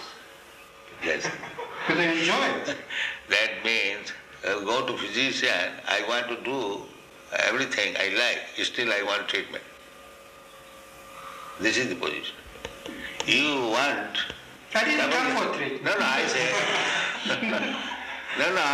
you have come for treatment here. I was invited because you have failed to control the society, your activities. Therefore you have come here, treatment. But when I prescribe medicine, you don't accept. I haven't come for treatment. Yes. Otherwise, why you I was invited. Just to help you in your social activities, social welfare activities, to take some suggestion from us. But when you give the suggestion, you reject it. That is your position. Śrīla Prabhupada would always give wonderful lectures, but sometimes devotees would be falling asleep, maybe due to having too much prasadam. And I must admit, in those days, I used to fall asleep a lot. But I do remember one incident. It really floored people. We had a program at the Palais Theatre in St Kilda, which was a pretty hip part of town. And it wasn't a very big theatre, and it was kind of cosy and intimate. It was eclectic, put it that way. There was a lot of philosopher hippie types there, and Śrīla Prabhupada was sitting on this Vyasasana. He gave this lecture, and the acoustics, unfortunately, weren't that good. It was reverberating around the room, and it was hard to catch what Śrīla Prabhupada was saying, but there were a lot of people there. And anyway, at one particular point, somebody asked a question. Well, there are so many yogis and swamis that have come and this and that. What can you do? Either what can you do, inferring what that others can't do, or what can you do? And Śrīla Prabhupada said, I can save you from death. And then there was complete silence. And everyone knew that Śrīla Prabhupada meant it. it was the most sobering thing I've ever heard someone say. So from then on, the rest of the program was sober. People were respectful. Prabhupada had a great affection for Australia and the preaching in Australia, because we could see that when hearing Prabhupada giving lectures at different parts of the world, he would refer back to Australia, how the preaching was going on in Australia, and they have gone to jail in Australia, or they have a Rath Yatra, and they're distributing more books in Australia than everywhere else in the world. And it was a great joy for Srila Prabhupada to have his devotees in Australia. He sent some of his dear devotees there in the beginning. Bali Mardan and Upendra Das went there in the beginning, and it was an English-speaking country that had never been exposed to Krishna consciousness or anything like Krishna consciousness before. It was a completely fresh start. Whereas in England, some of his godbrothers had gone there before, and there was some, affiliation with India. But Australia was like a remote, far remote place. And people had taken to Krishna consciousness very elaborately and very, diligently. And it was through the book distribution that could be gauged. That here in Australia, a relatively small country, maybe 15 or 17 million people in the whole country, they were one of the top book distributors in the whole world at that time. At one point, Australia was the #1 book distributing country in the world in the early 70s. And we used to, make sure that Srila Prabhupada heard about that. We would send the report, and Srila Prabhupada was always beaming. I remember when he came out with the Chaitanya Chaitamrita, and we were there in India, and Prabhupada said, and we will print 15,000 volumes of this book. And I was there, and I said, Prabhupada, we'll take 10,000. And Prabhupada said, oh, Madhavista's taking 10,000 already. We must print 20,000. And Prabhupada saw that this was a young and vibrant and healthy country. Sometimes Australia is referred to as the lucky country. And Srila Prabhupada would go there, and he would love the ghee that was there, the cow's ghee. So he worked out a program that the Australian devotees could pay for their books in ghee, because there was money being sent from Los Angeles to India to finance all the different building projects there. So instead of having the devotees from Australia send money from Australia to Los Angeles, and then Los Angeles send money to India, Prabhupada said, no, forget about all that sending back and forth. Instead of paying for your books in dollars to Los Angeles, pay for your books in ghee sent to India. Because this high-quality ghee sent from Australia to India was more valuable than the dollars sent to Australia. And this way, he would send the ghee, and he said the devotees would be able to distribute this ghee to the life members in India and feed the devotees, with high-quality ghee, so they would stay healthy while they were doing their preaching work in India for so many years. Thousands of pounds of ghee. This Alauri ghee, a very famous ghee. It came in this big 10-gallon tin or 5-gallon tin, paying for our books in ghee. It was quite unique. I was the guard, so to speak, stopping the hordes getting up there and bothering him. And Prabhupada used to come out of his room very late at night or early in the morning and go into the other room where he would do his dictation. And I'd just be sitting there with my Bhagavad Gita. Sometimes I'd be fully conscious, and sometimes I'd be partially not conscious. And Prabhupada stopped one time and just spoke to me. He asked me what my name was, and he asked me a few simple questions, and I sort of replied back to him. I was a bit nervous being around Prabhupada, in the sense that I was in awe of Prabhupada, and I didn't really feel comfortable being too familiar. I was a little bit awestruck by Prabhupada. So, we just had a few simple exchanges on the top of the steps in the dead of night. And Prabhupada went off into his room and did his translating. It inspired me, thinking that there's no one else awake except the two of us, and Prabhupada's in there actually translating the Bhagavatam. Every night after the Bhagavatam class, there was a big feast that was served out in what was known as Parampara Hall, which was a large room on the ground floor of Prabhupada House. That was the prasadam room at the time.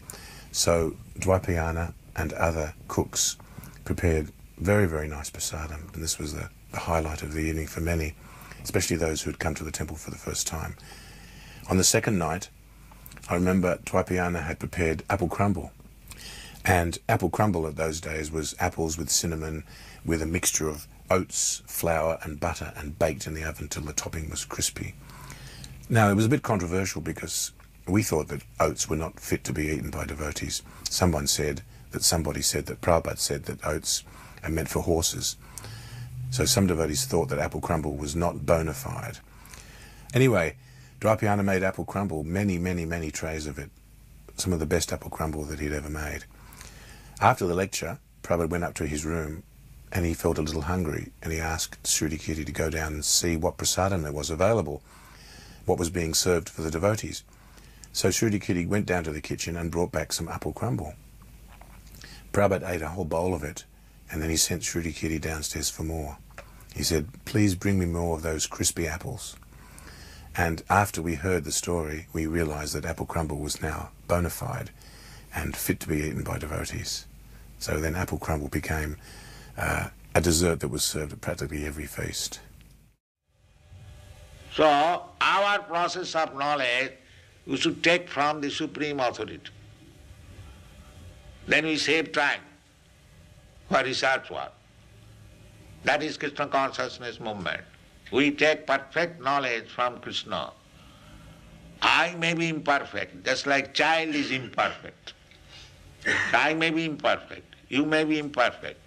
But if you take the perfect knowledge from the Supreme Perfect, then your knowledge is perfect.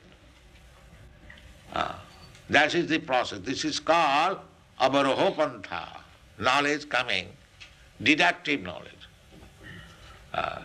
So everything is there, and if you like to take advantage of this movement, make your life perfect, go back to home, back to Godhead, then fully utilize this center, our Melbourne center, come here, read our books and argue, try to understand with your full knowledge, no blindly acceptance.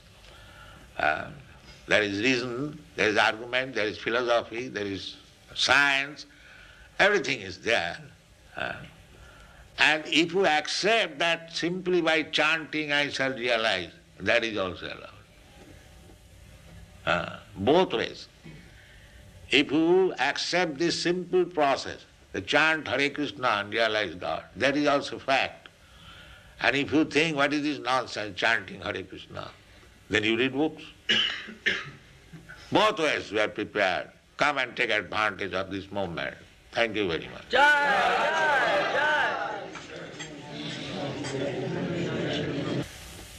Srila Prabhupada, we have stated in the scriptures that Lord Brahma rides on a swan, a hamsa. Is this, do we take this to mean that it's a real swan, or is it something symbolic? Not symbolic, it is fact. Why do you say symbolic? It's rather unusual. Unusual, what experience you have got? You have no experience. Have you got any experience of other planetary system? What is there? Then? Your experience is very teeny. So you should not calculate Brahma's life and other things by your teeny experience. Now, in the Bhagavad Gita it is said that the duration of life of Brahma, Sahasra Juga Parjantam Arahajat Brahmano Vidu. Now Brahma's life, it is stated in the Shastra. We have already explained that we accept the authoritative statement of Shastra. Now Brahma's life is stated there. Arahat means his one day is equal to our 4 yugas. 4 yugas means 4,300,000 years, and multiply it by 1,000. Sahasra Juga Parjantam, Sahasra means 1,000. And Juga means the 4,300,000 years makes a Juga. And multiply it by 1,000. That period is Brahma's one day. Similarly, he has got one night. Similarly, he has got 1 month. Similarly, he has got 1 year. And such 100 years he will live. So how you can calculate? How it is within your experience? You think something mysterious? No. Your experience is nothing. Therefore you have to take experience from the perfect person, Krishna. Then your knowledge is perfect. That I have already said. Don't try to understand with your teeny experience everything. Then you will be failure. All one's efforts to serve Krishna virtually. That I have already explained. That you are coming here, even though you are not initiated, that is also service. So, if you deposit 1 cent daily, one day it may become $100. So when you get the $100, you can get the business. So you come here daily, 1 cent, 1 cent. When it will be $100, you will become a devotee. So this is not wasted. It is, that is stated in the Srimad Bhagavatam. Krita punna punya. Krita punna. Krita means done. Sukadeva Goswami is describing when Krishna was playing with his cowherd boys' friends. So he was describing that these cowherd boys who are playing with Krishna, they have not come to this position in one day. Krita punna punya, after life, having performed pious activities, now they have come to this position, that they are allowed to play with the Supreme. This person who says that they're suffering when they say that they're happy and they're not afraid to die. Someone who is not afraid to die and says that he's not suffering. How to He's a madman. That's all. Who is caring for madmen?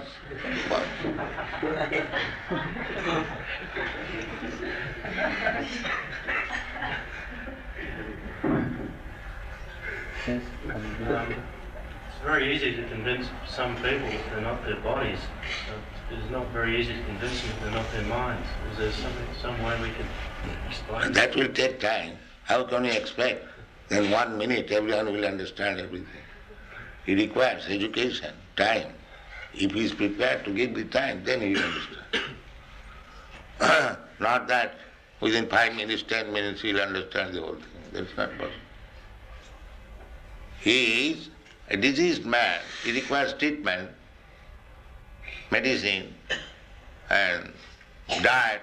In this way he will understand. A diseased man, if he doesn't care for medicine, diet, then he'll suffer. That's all. Yes?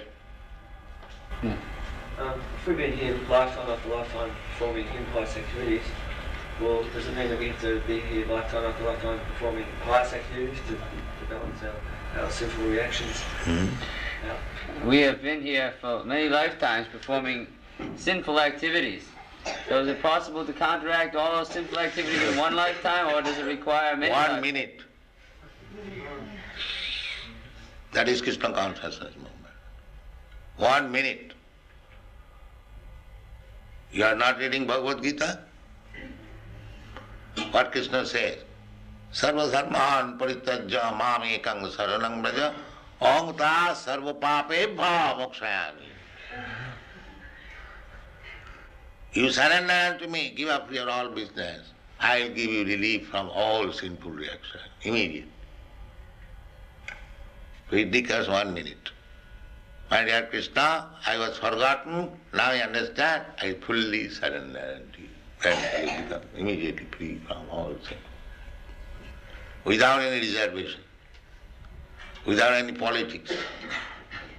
If you fully surrender, Krishna is assuring, aham tva sarva papi mokhaisami masucho.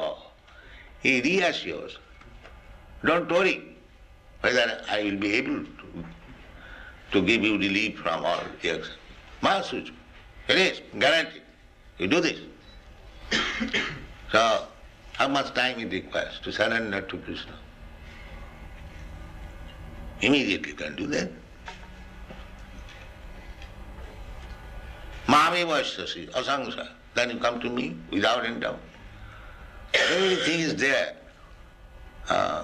Krishna has given everything fully. If you accept it, then life is very simple. There is no difficulty.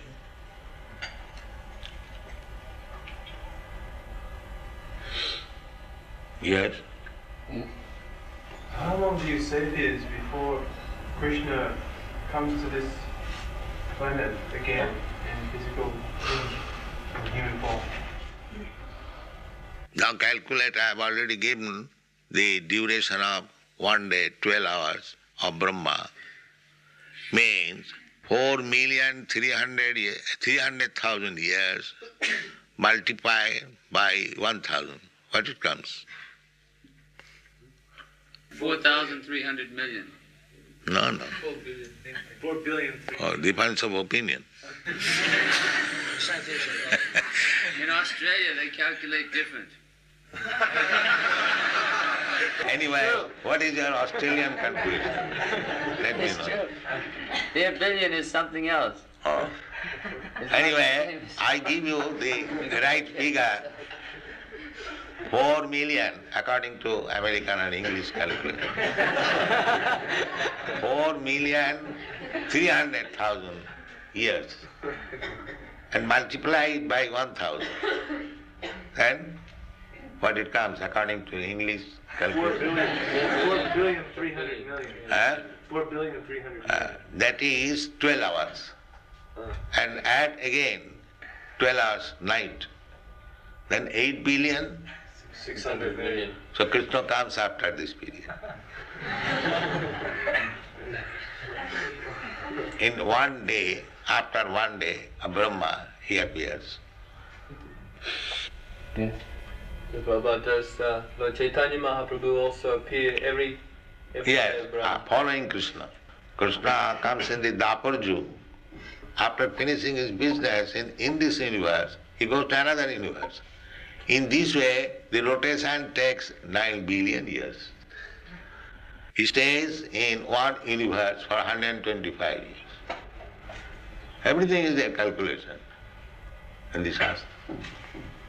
Now we can imagine how many universes are there. That is altogether material world. That is stated in the Athabha Bahunaitina Kingatina Sabhatina Vishtabhya Aham Idam Kristam Ekangsina Sthitu Jagat. This material creation is 1/4 creation of the whole God's property.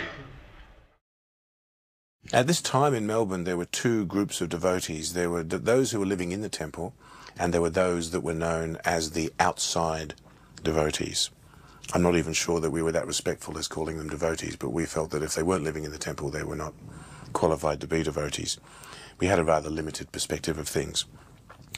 But amongst these devotees that were living outside, there were those who had broken away from Iskcon, and they'd concocted their own philosophy.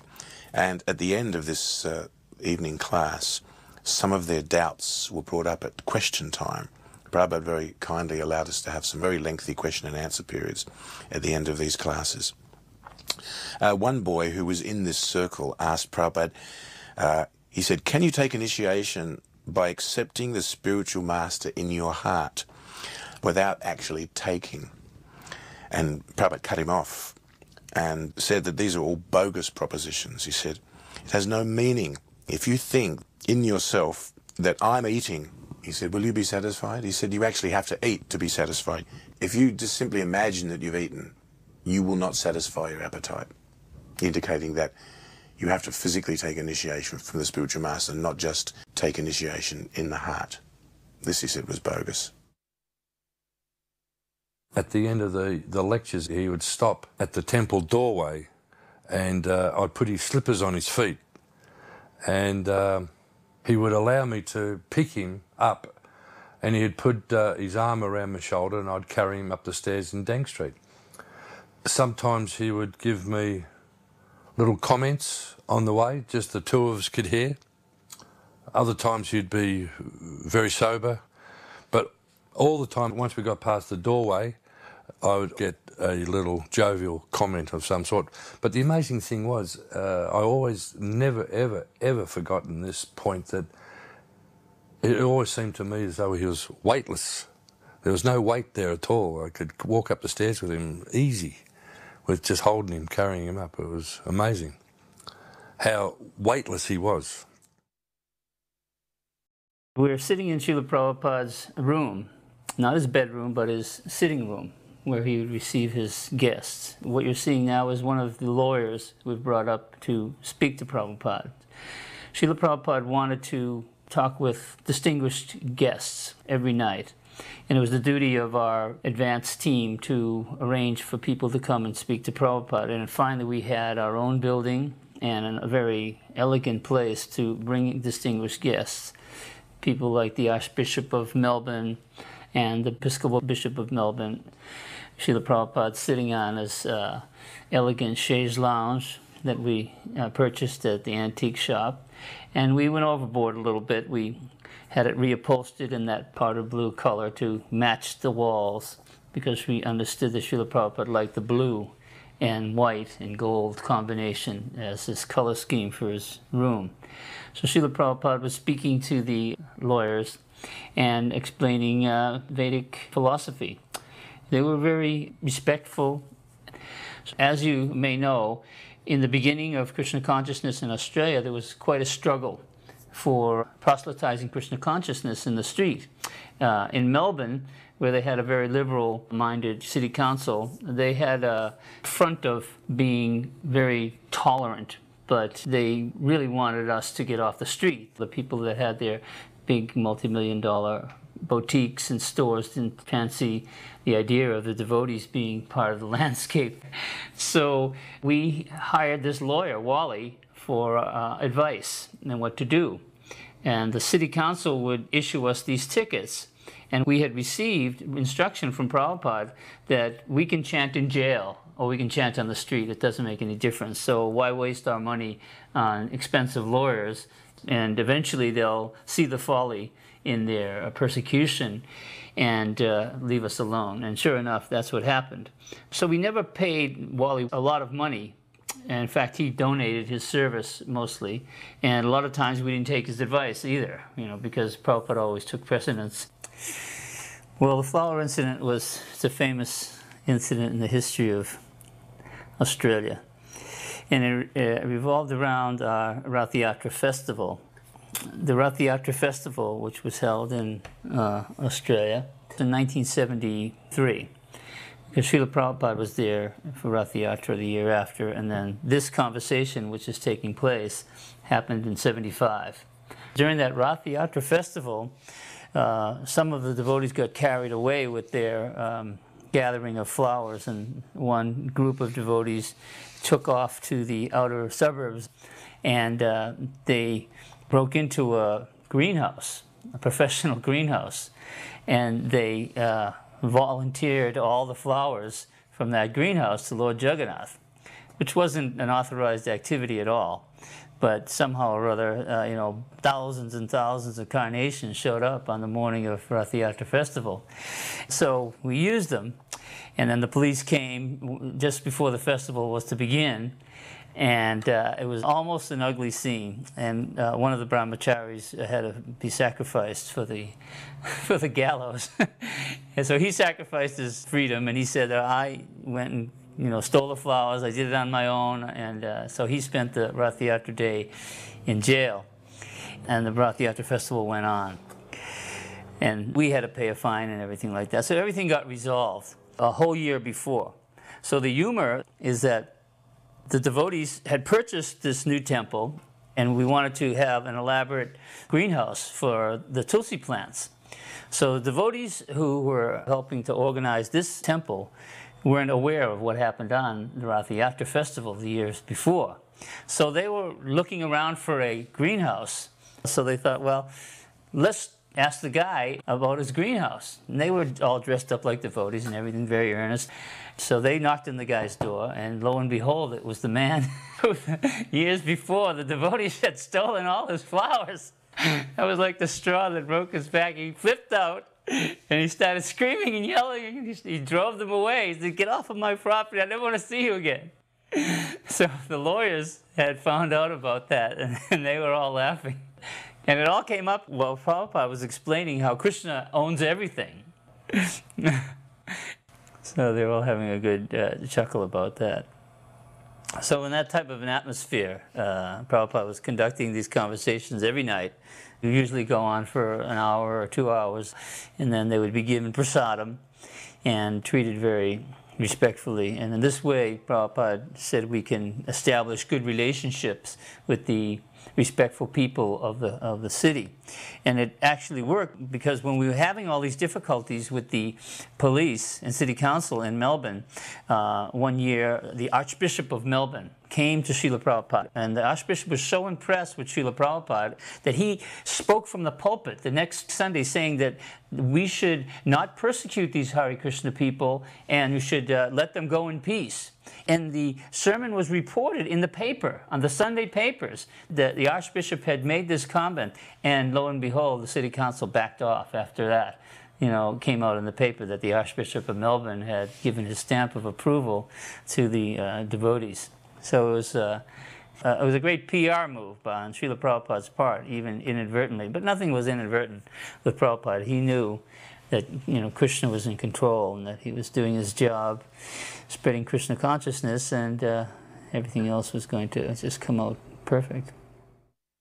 It's going to be very hard to get to what you're trying for. That is to be united first. That first thing is that everyone should be convinced or understand clearly that everything belongs to God. But they have no conception of God. In his room, there's a chaise lounge, the French kind of seat Prabhupada sat on. So in that room, one morning, I had some duty to ask him something. I can't remember, but he was sitting on that seat, and when I came in, he was in some kind of spiritual experience with his eyes closed, and he seemed to be like hugging someone who I couldn't see. He was like moving his shoulders forward and just feeling these really intense feelings. And then after some time, I didn't know what to do, so I was just sitting there, and then he opened his eyes and looked at me, and yes, and then whatever question, something about doing something by a certain time, I can't remember what it was just now.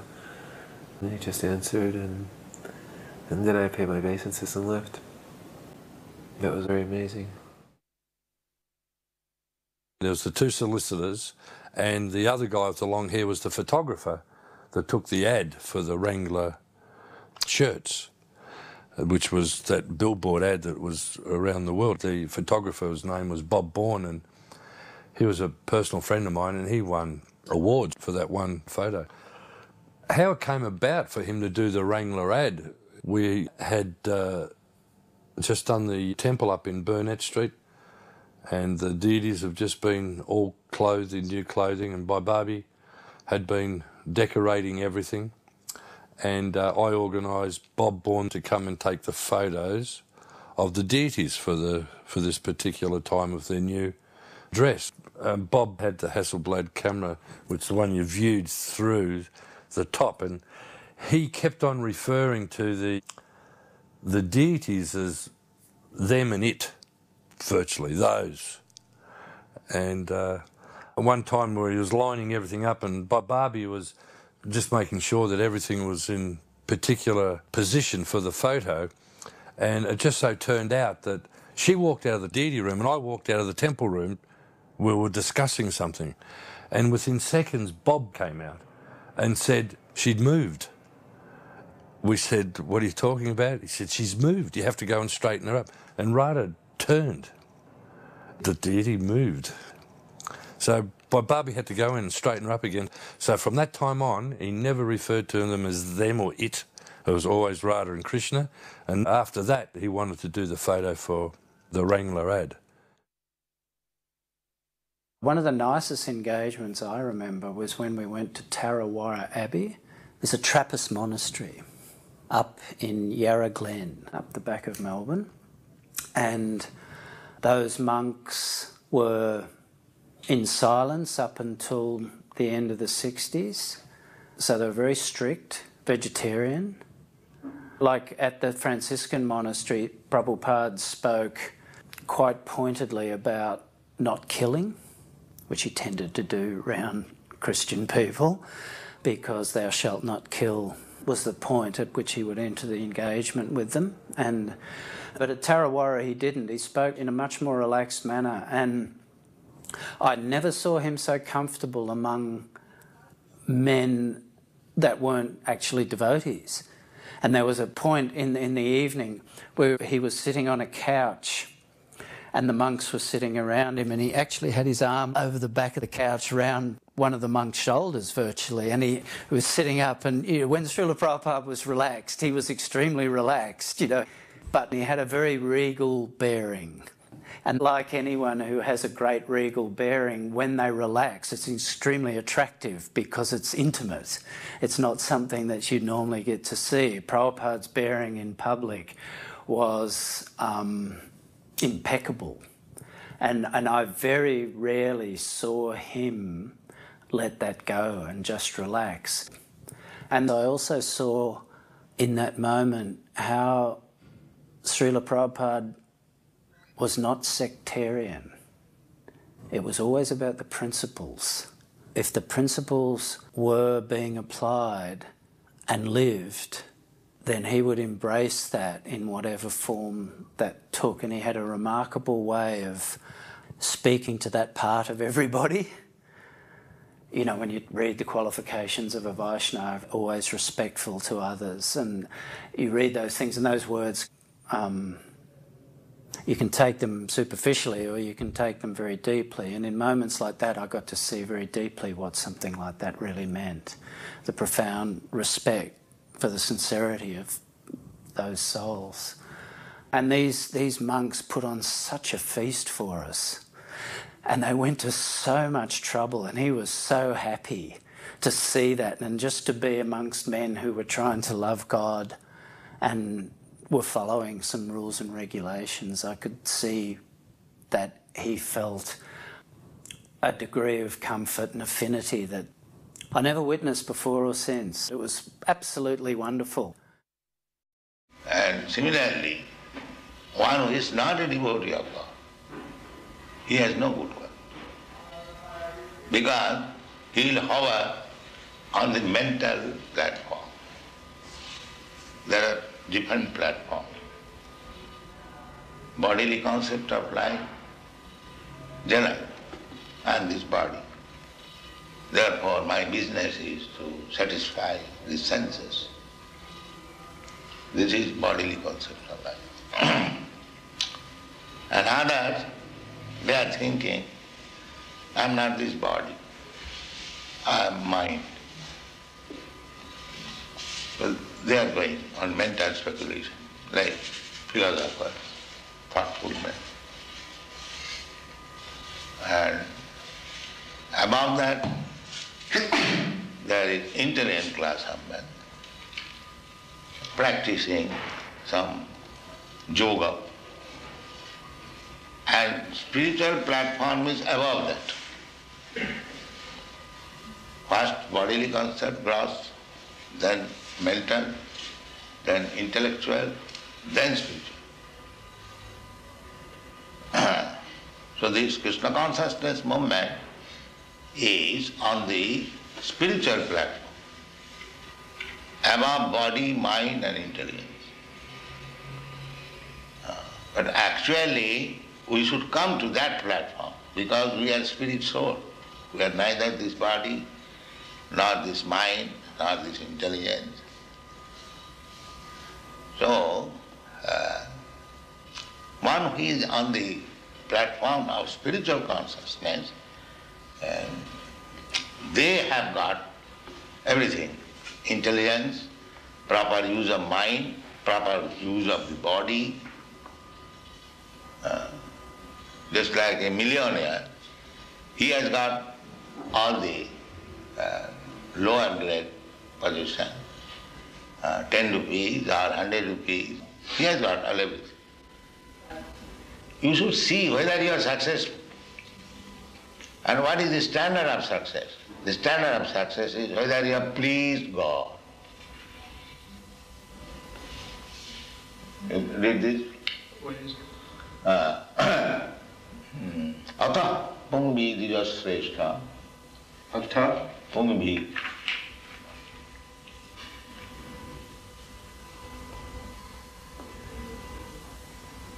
Atha pumbir dvijasreshta. Another word.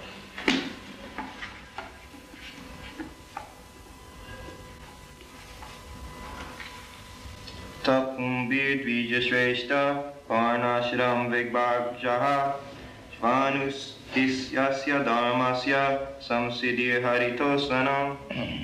O best among the twice-born, it is therefore concluded that the highest perfection one can achieve by discharging his prescribed duties, dharma, according to caste divisions and order of life, is to please the Lord, Hari. That is it. That should be it. So, whether by my profession, by my business, by my talent, by my capacity, there are different categories. Whether I have pleased God, then it is success. If you have pleased God by your legal profession, you are in a different dress, it doesn't matter. You are as good as they are wholetimely serving God. Because their business is also to please God. Similarly, if you have pleased God, then even by practicing your law, you are as good as the secular person. That should be the aim. Whether I have pleased God with my professional duty or occupational duty. That is the standard. You could assume that whatever religion, if a person was religious, religion means God. God is one. That should aid all religions. Yes. And the more Krishnas there are, the more other religious people might benefit. Yet these according to Srimad Bhagavatam, religion means the law given by God. Just like law means the act given by the state. You cannot manufacture law, I cannot manufacture law. Everything is there. He must be at the same time, although he is hero, he must be generous. Just like Alexander the Great, perhaps you know the story, he arrested one thief. So when he was arrested and he was being judged by Alexander, the thief pleaded that what is the difference between you and me? You are a great thief, I am a small thief. So Alexander understood it and got him with his yes. This is generosity. He must agree to the principle. Well, there's another one, the battle. Remember the big battle where the opposition, what was his name, was on the ground? I told Wally the story that Abhimanyu was surrounded by the Maharathis. There was no mercy then. So now Karna was objecting that you cannot shoot a man if he gets off his chariot. And Krishna said there was no mercy with Abhimanyu, so therefore there will be no mercy now. Tit for tat. But where was the generosity then? Now what that is happening? Tit for tat. Was that generosity? Was that, where was the generosity? That just times, Wally, surely there's times for the... That is war tactics. That is war tactics. so he left about 20 people back at his house at some party. So he's feeling that he must have returned. It's my father-in-law's birthday. Oh. And it's my son's 9th birthday. Oh. We decided we're going to have the family. That's nice. Very good. And then my wife said, give some prasadam. a couple of nights ago, my wife said, well, take some blessings from the temple. Well, thank you very much. Your son and father. So we decided to get all of my father-in-law's friends. He doesn't know yet. And I'm supposed to pick him up, you see. You know, I'm supposed to pick him up half an hour ago. He just thinks it's a family dinner at home, you see. But by the time we get home, it's a surprise for him. Yes. It is very nice. It is a very nice function. The father-in-law and the grandson. That's right. Yeah.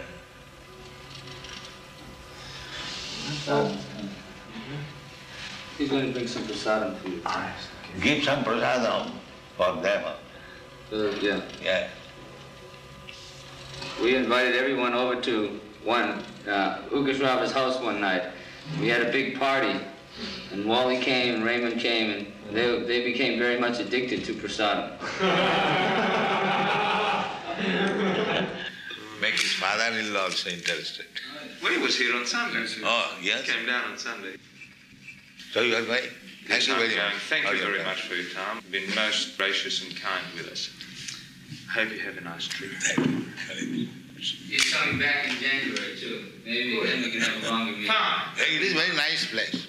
I wish to stay here, but I've got so many branches, I have to go. Good night. Good night.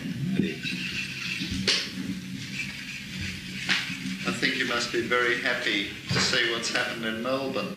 Yes, I'm very happy. This house is quite suitable for a purpose. They looked very hard for a long time. Yes. And had a lot of difficulty. Oh, yes. This is one of the things that I imagine you know the story, but the Catholic Church, Roman Catholic Church owned this property, and it was almost by devious means that it was acquired. Because they didn't want to sell direct like that.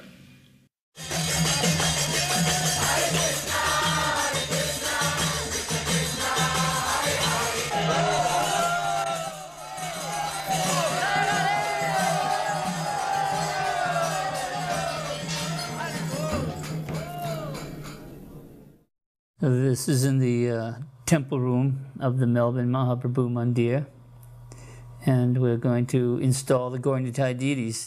Now these are quite elaborate Gaura-Nitai deities. They were brought by the devotees from Navadvip, and Śrīla Prabhupada in the chata there is bathing them. These were the largest deities that have ever been cast in Navadvip. They weighed hundreds and hundreds of pounds, solid brass. You know, you can see how tall they are. Prabhupada's standing one step below them, so they're quite tall. These thrones had been purchased by the devotees in San Francisco. They had been shipped all the way to San Francisco from Jaipur. Beautiful white marble thrones, but they were too small for the deities in San Francisco, so we had them sent all the way out to Australia, and they were assembled by the marble merchants who were installing the floor, the marble floor. They took time off and they put these beautiful white marble thrones together. And you can see even Gaura-Nitai is a little bit too big for these thrones. Their arms stretch out underneath the archways, so they're not totally visible. But the official opening of the temple and the installation of the Gaura-Nitai deities took place on the same day. And the devotees were quite ecstatic to have all this activity going on in one day. Bhai Bhavi was responsible for putting together the whole temple. She cast all the columns and they had the wrought iron gates made and designed everything. And one day, Gaura-Nitai arrived in 2 gigantic crates. Came in on a huge crane off the truck, manoeuvred into the Prabhupada house, as we called it, where they remained for some time while devotees made clothes and organised all the necessary what have you for their installation. It was a wonderful installation. Actually, before these deities were installed, I began making a small set of Gaura-Nitai deities. We knew we were never going to be able to move these big deities again. We needed some small deities. They were made for the travelling Sankirtan bus, as Sarasvati Prabhu was organising at the time. Unfortunately, not being a Brahmin, I wasn't allowed to go and examine big Gaunitai, so I really just made it all up, how they had to look.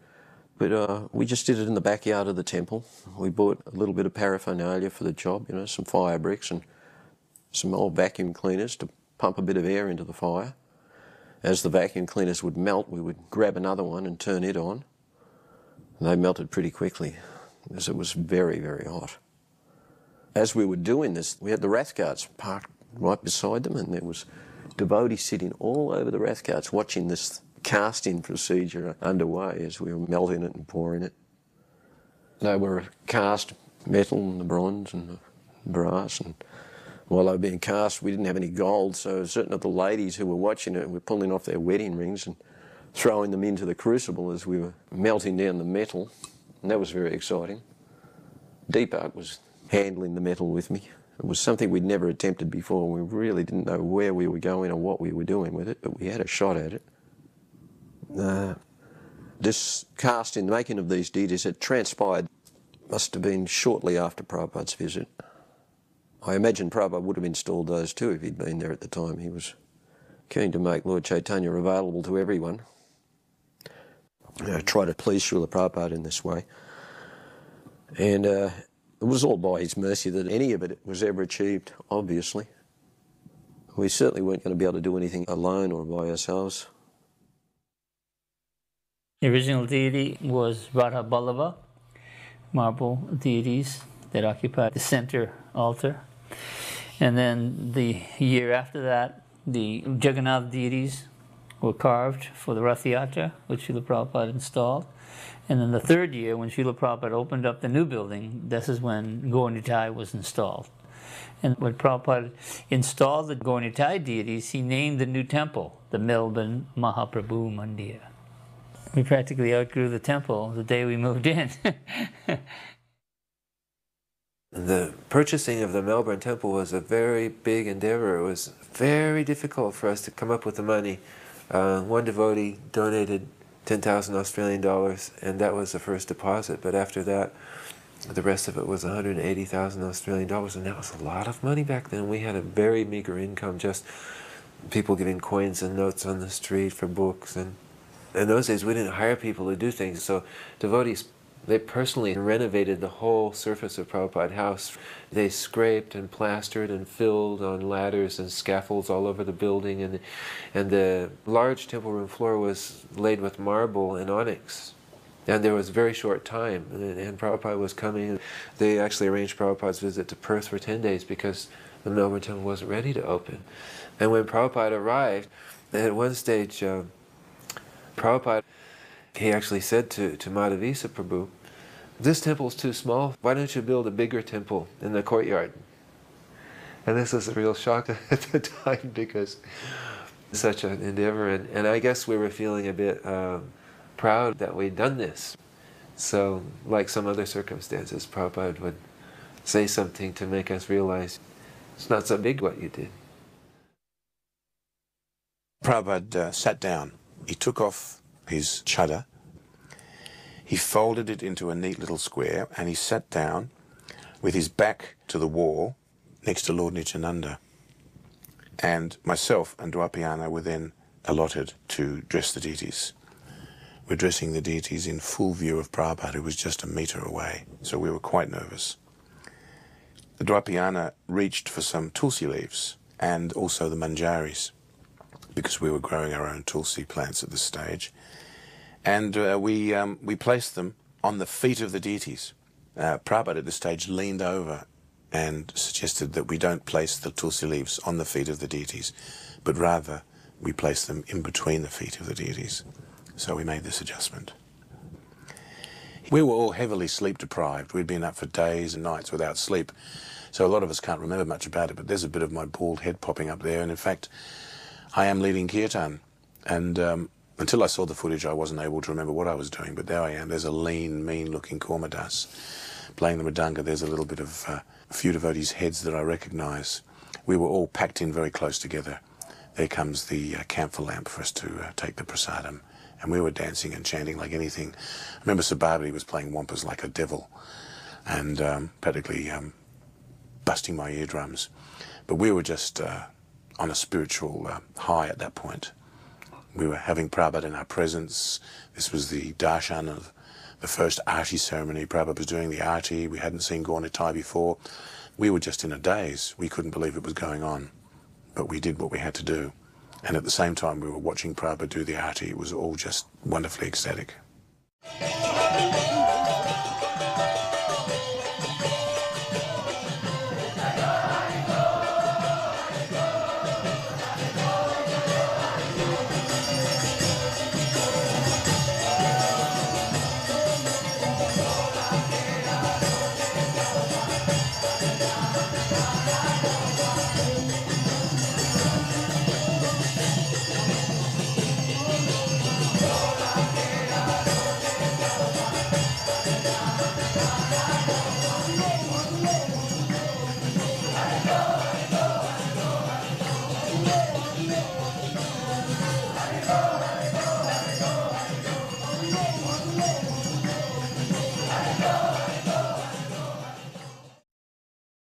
One time, Śrīla Prabhupada was sitting on his Vyasasan and there was a need for somebody to do the Guru Puja in the morning.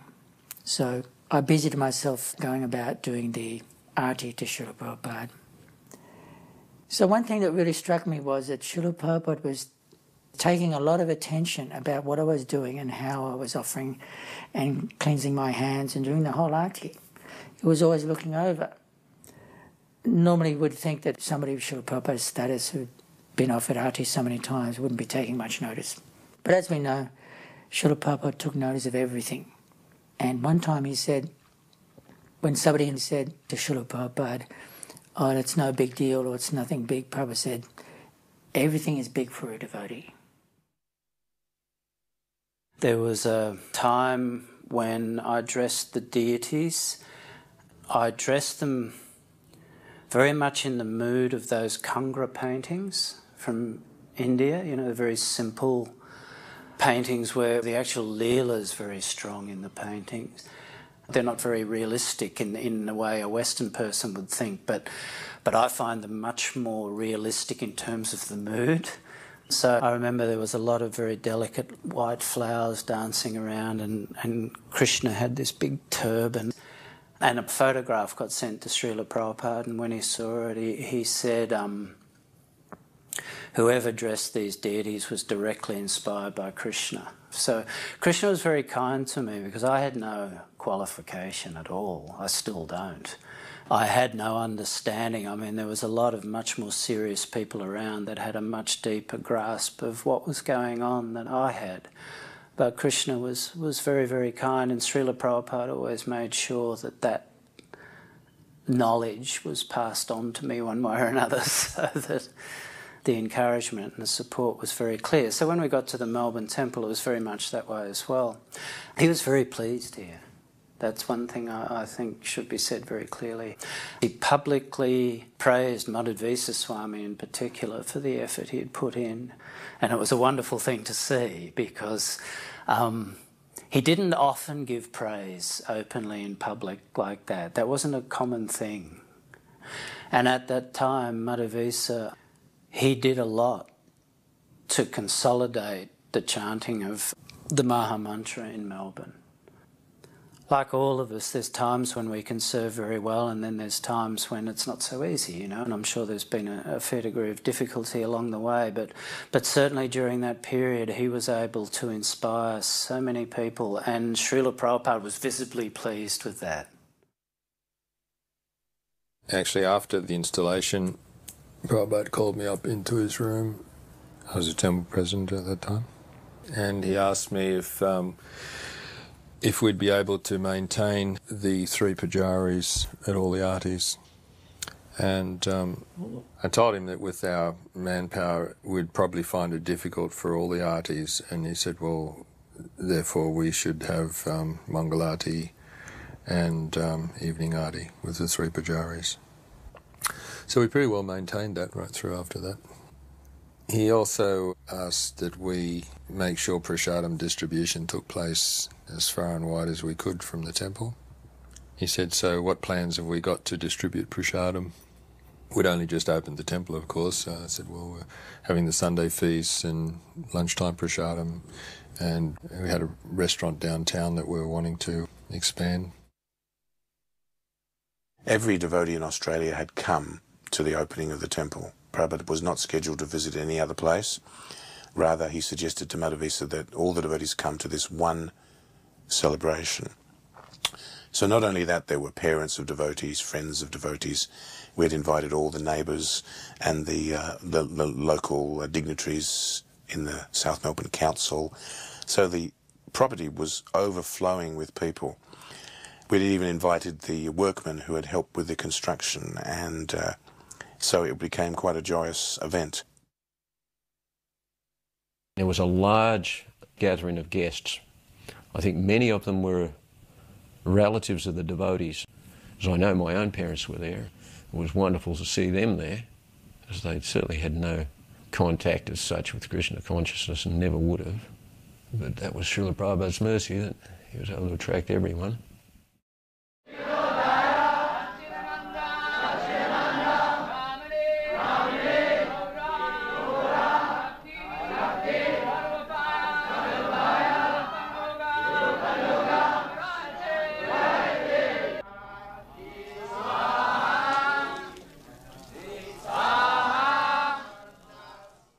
Srila Prabhupada gave a darshan to the devotees.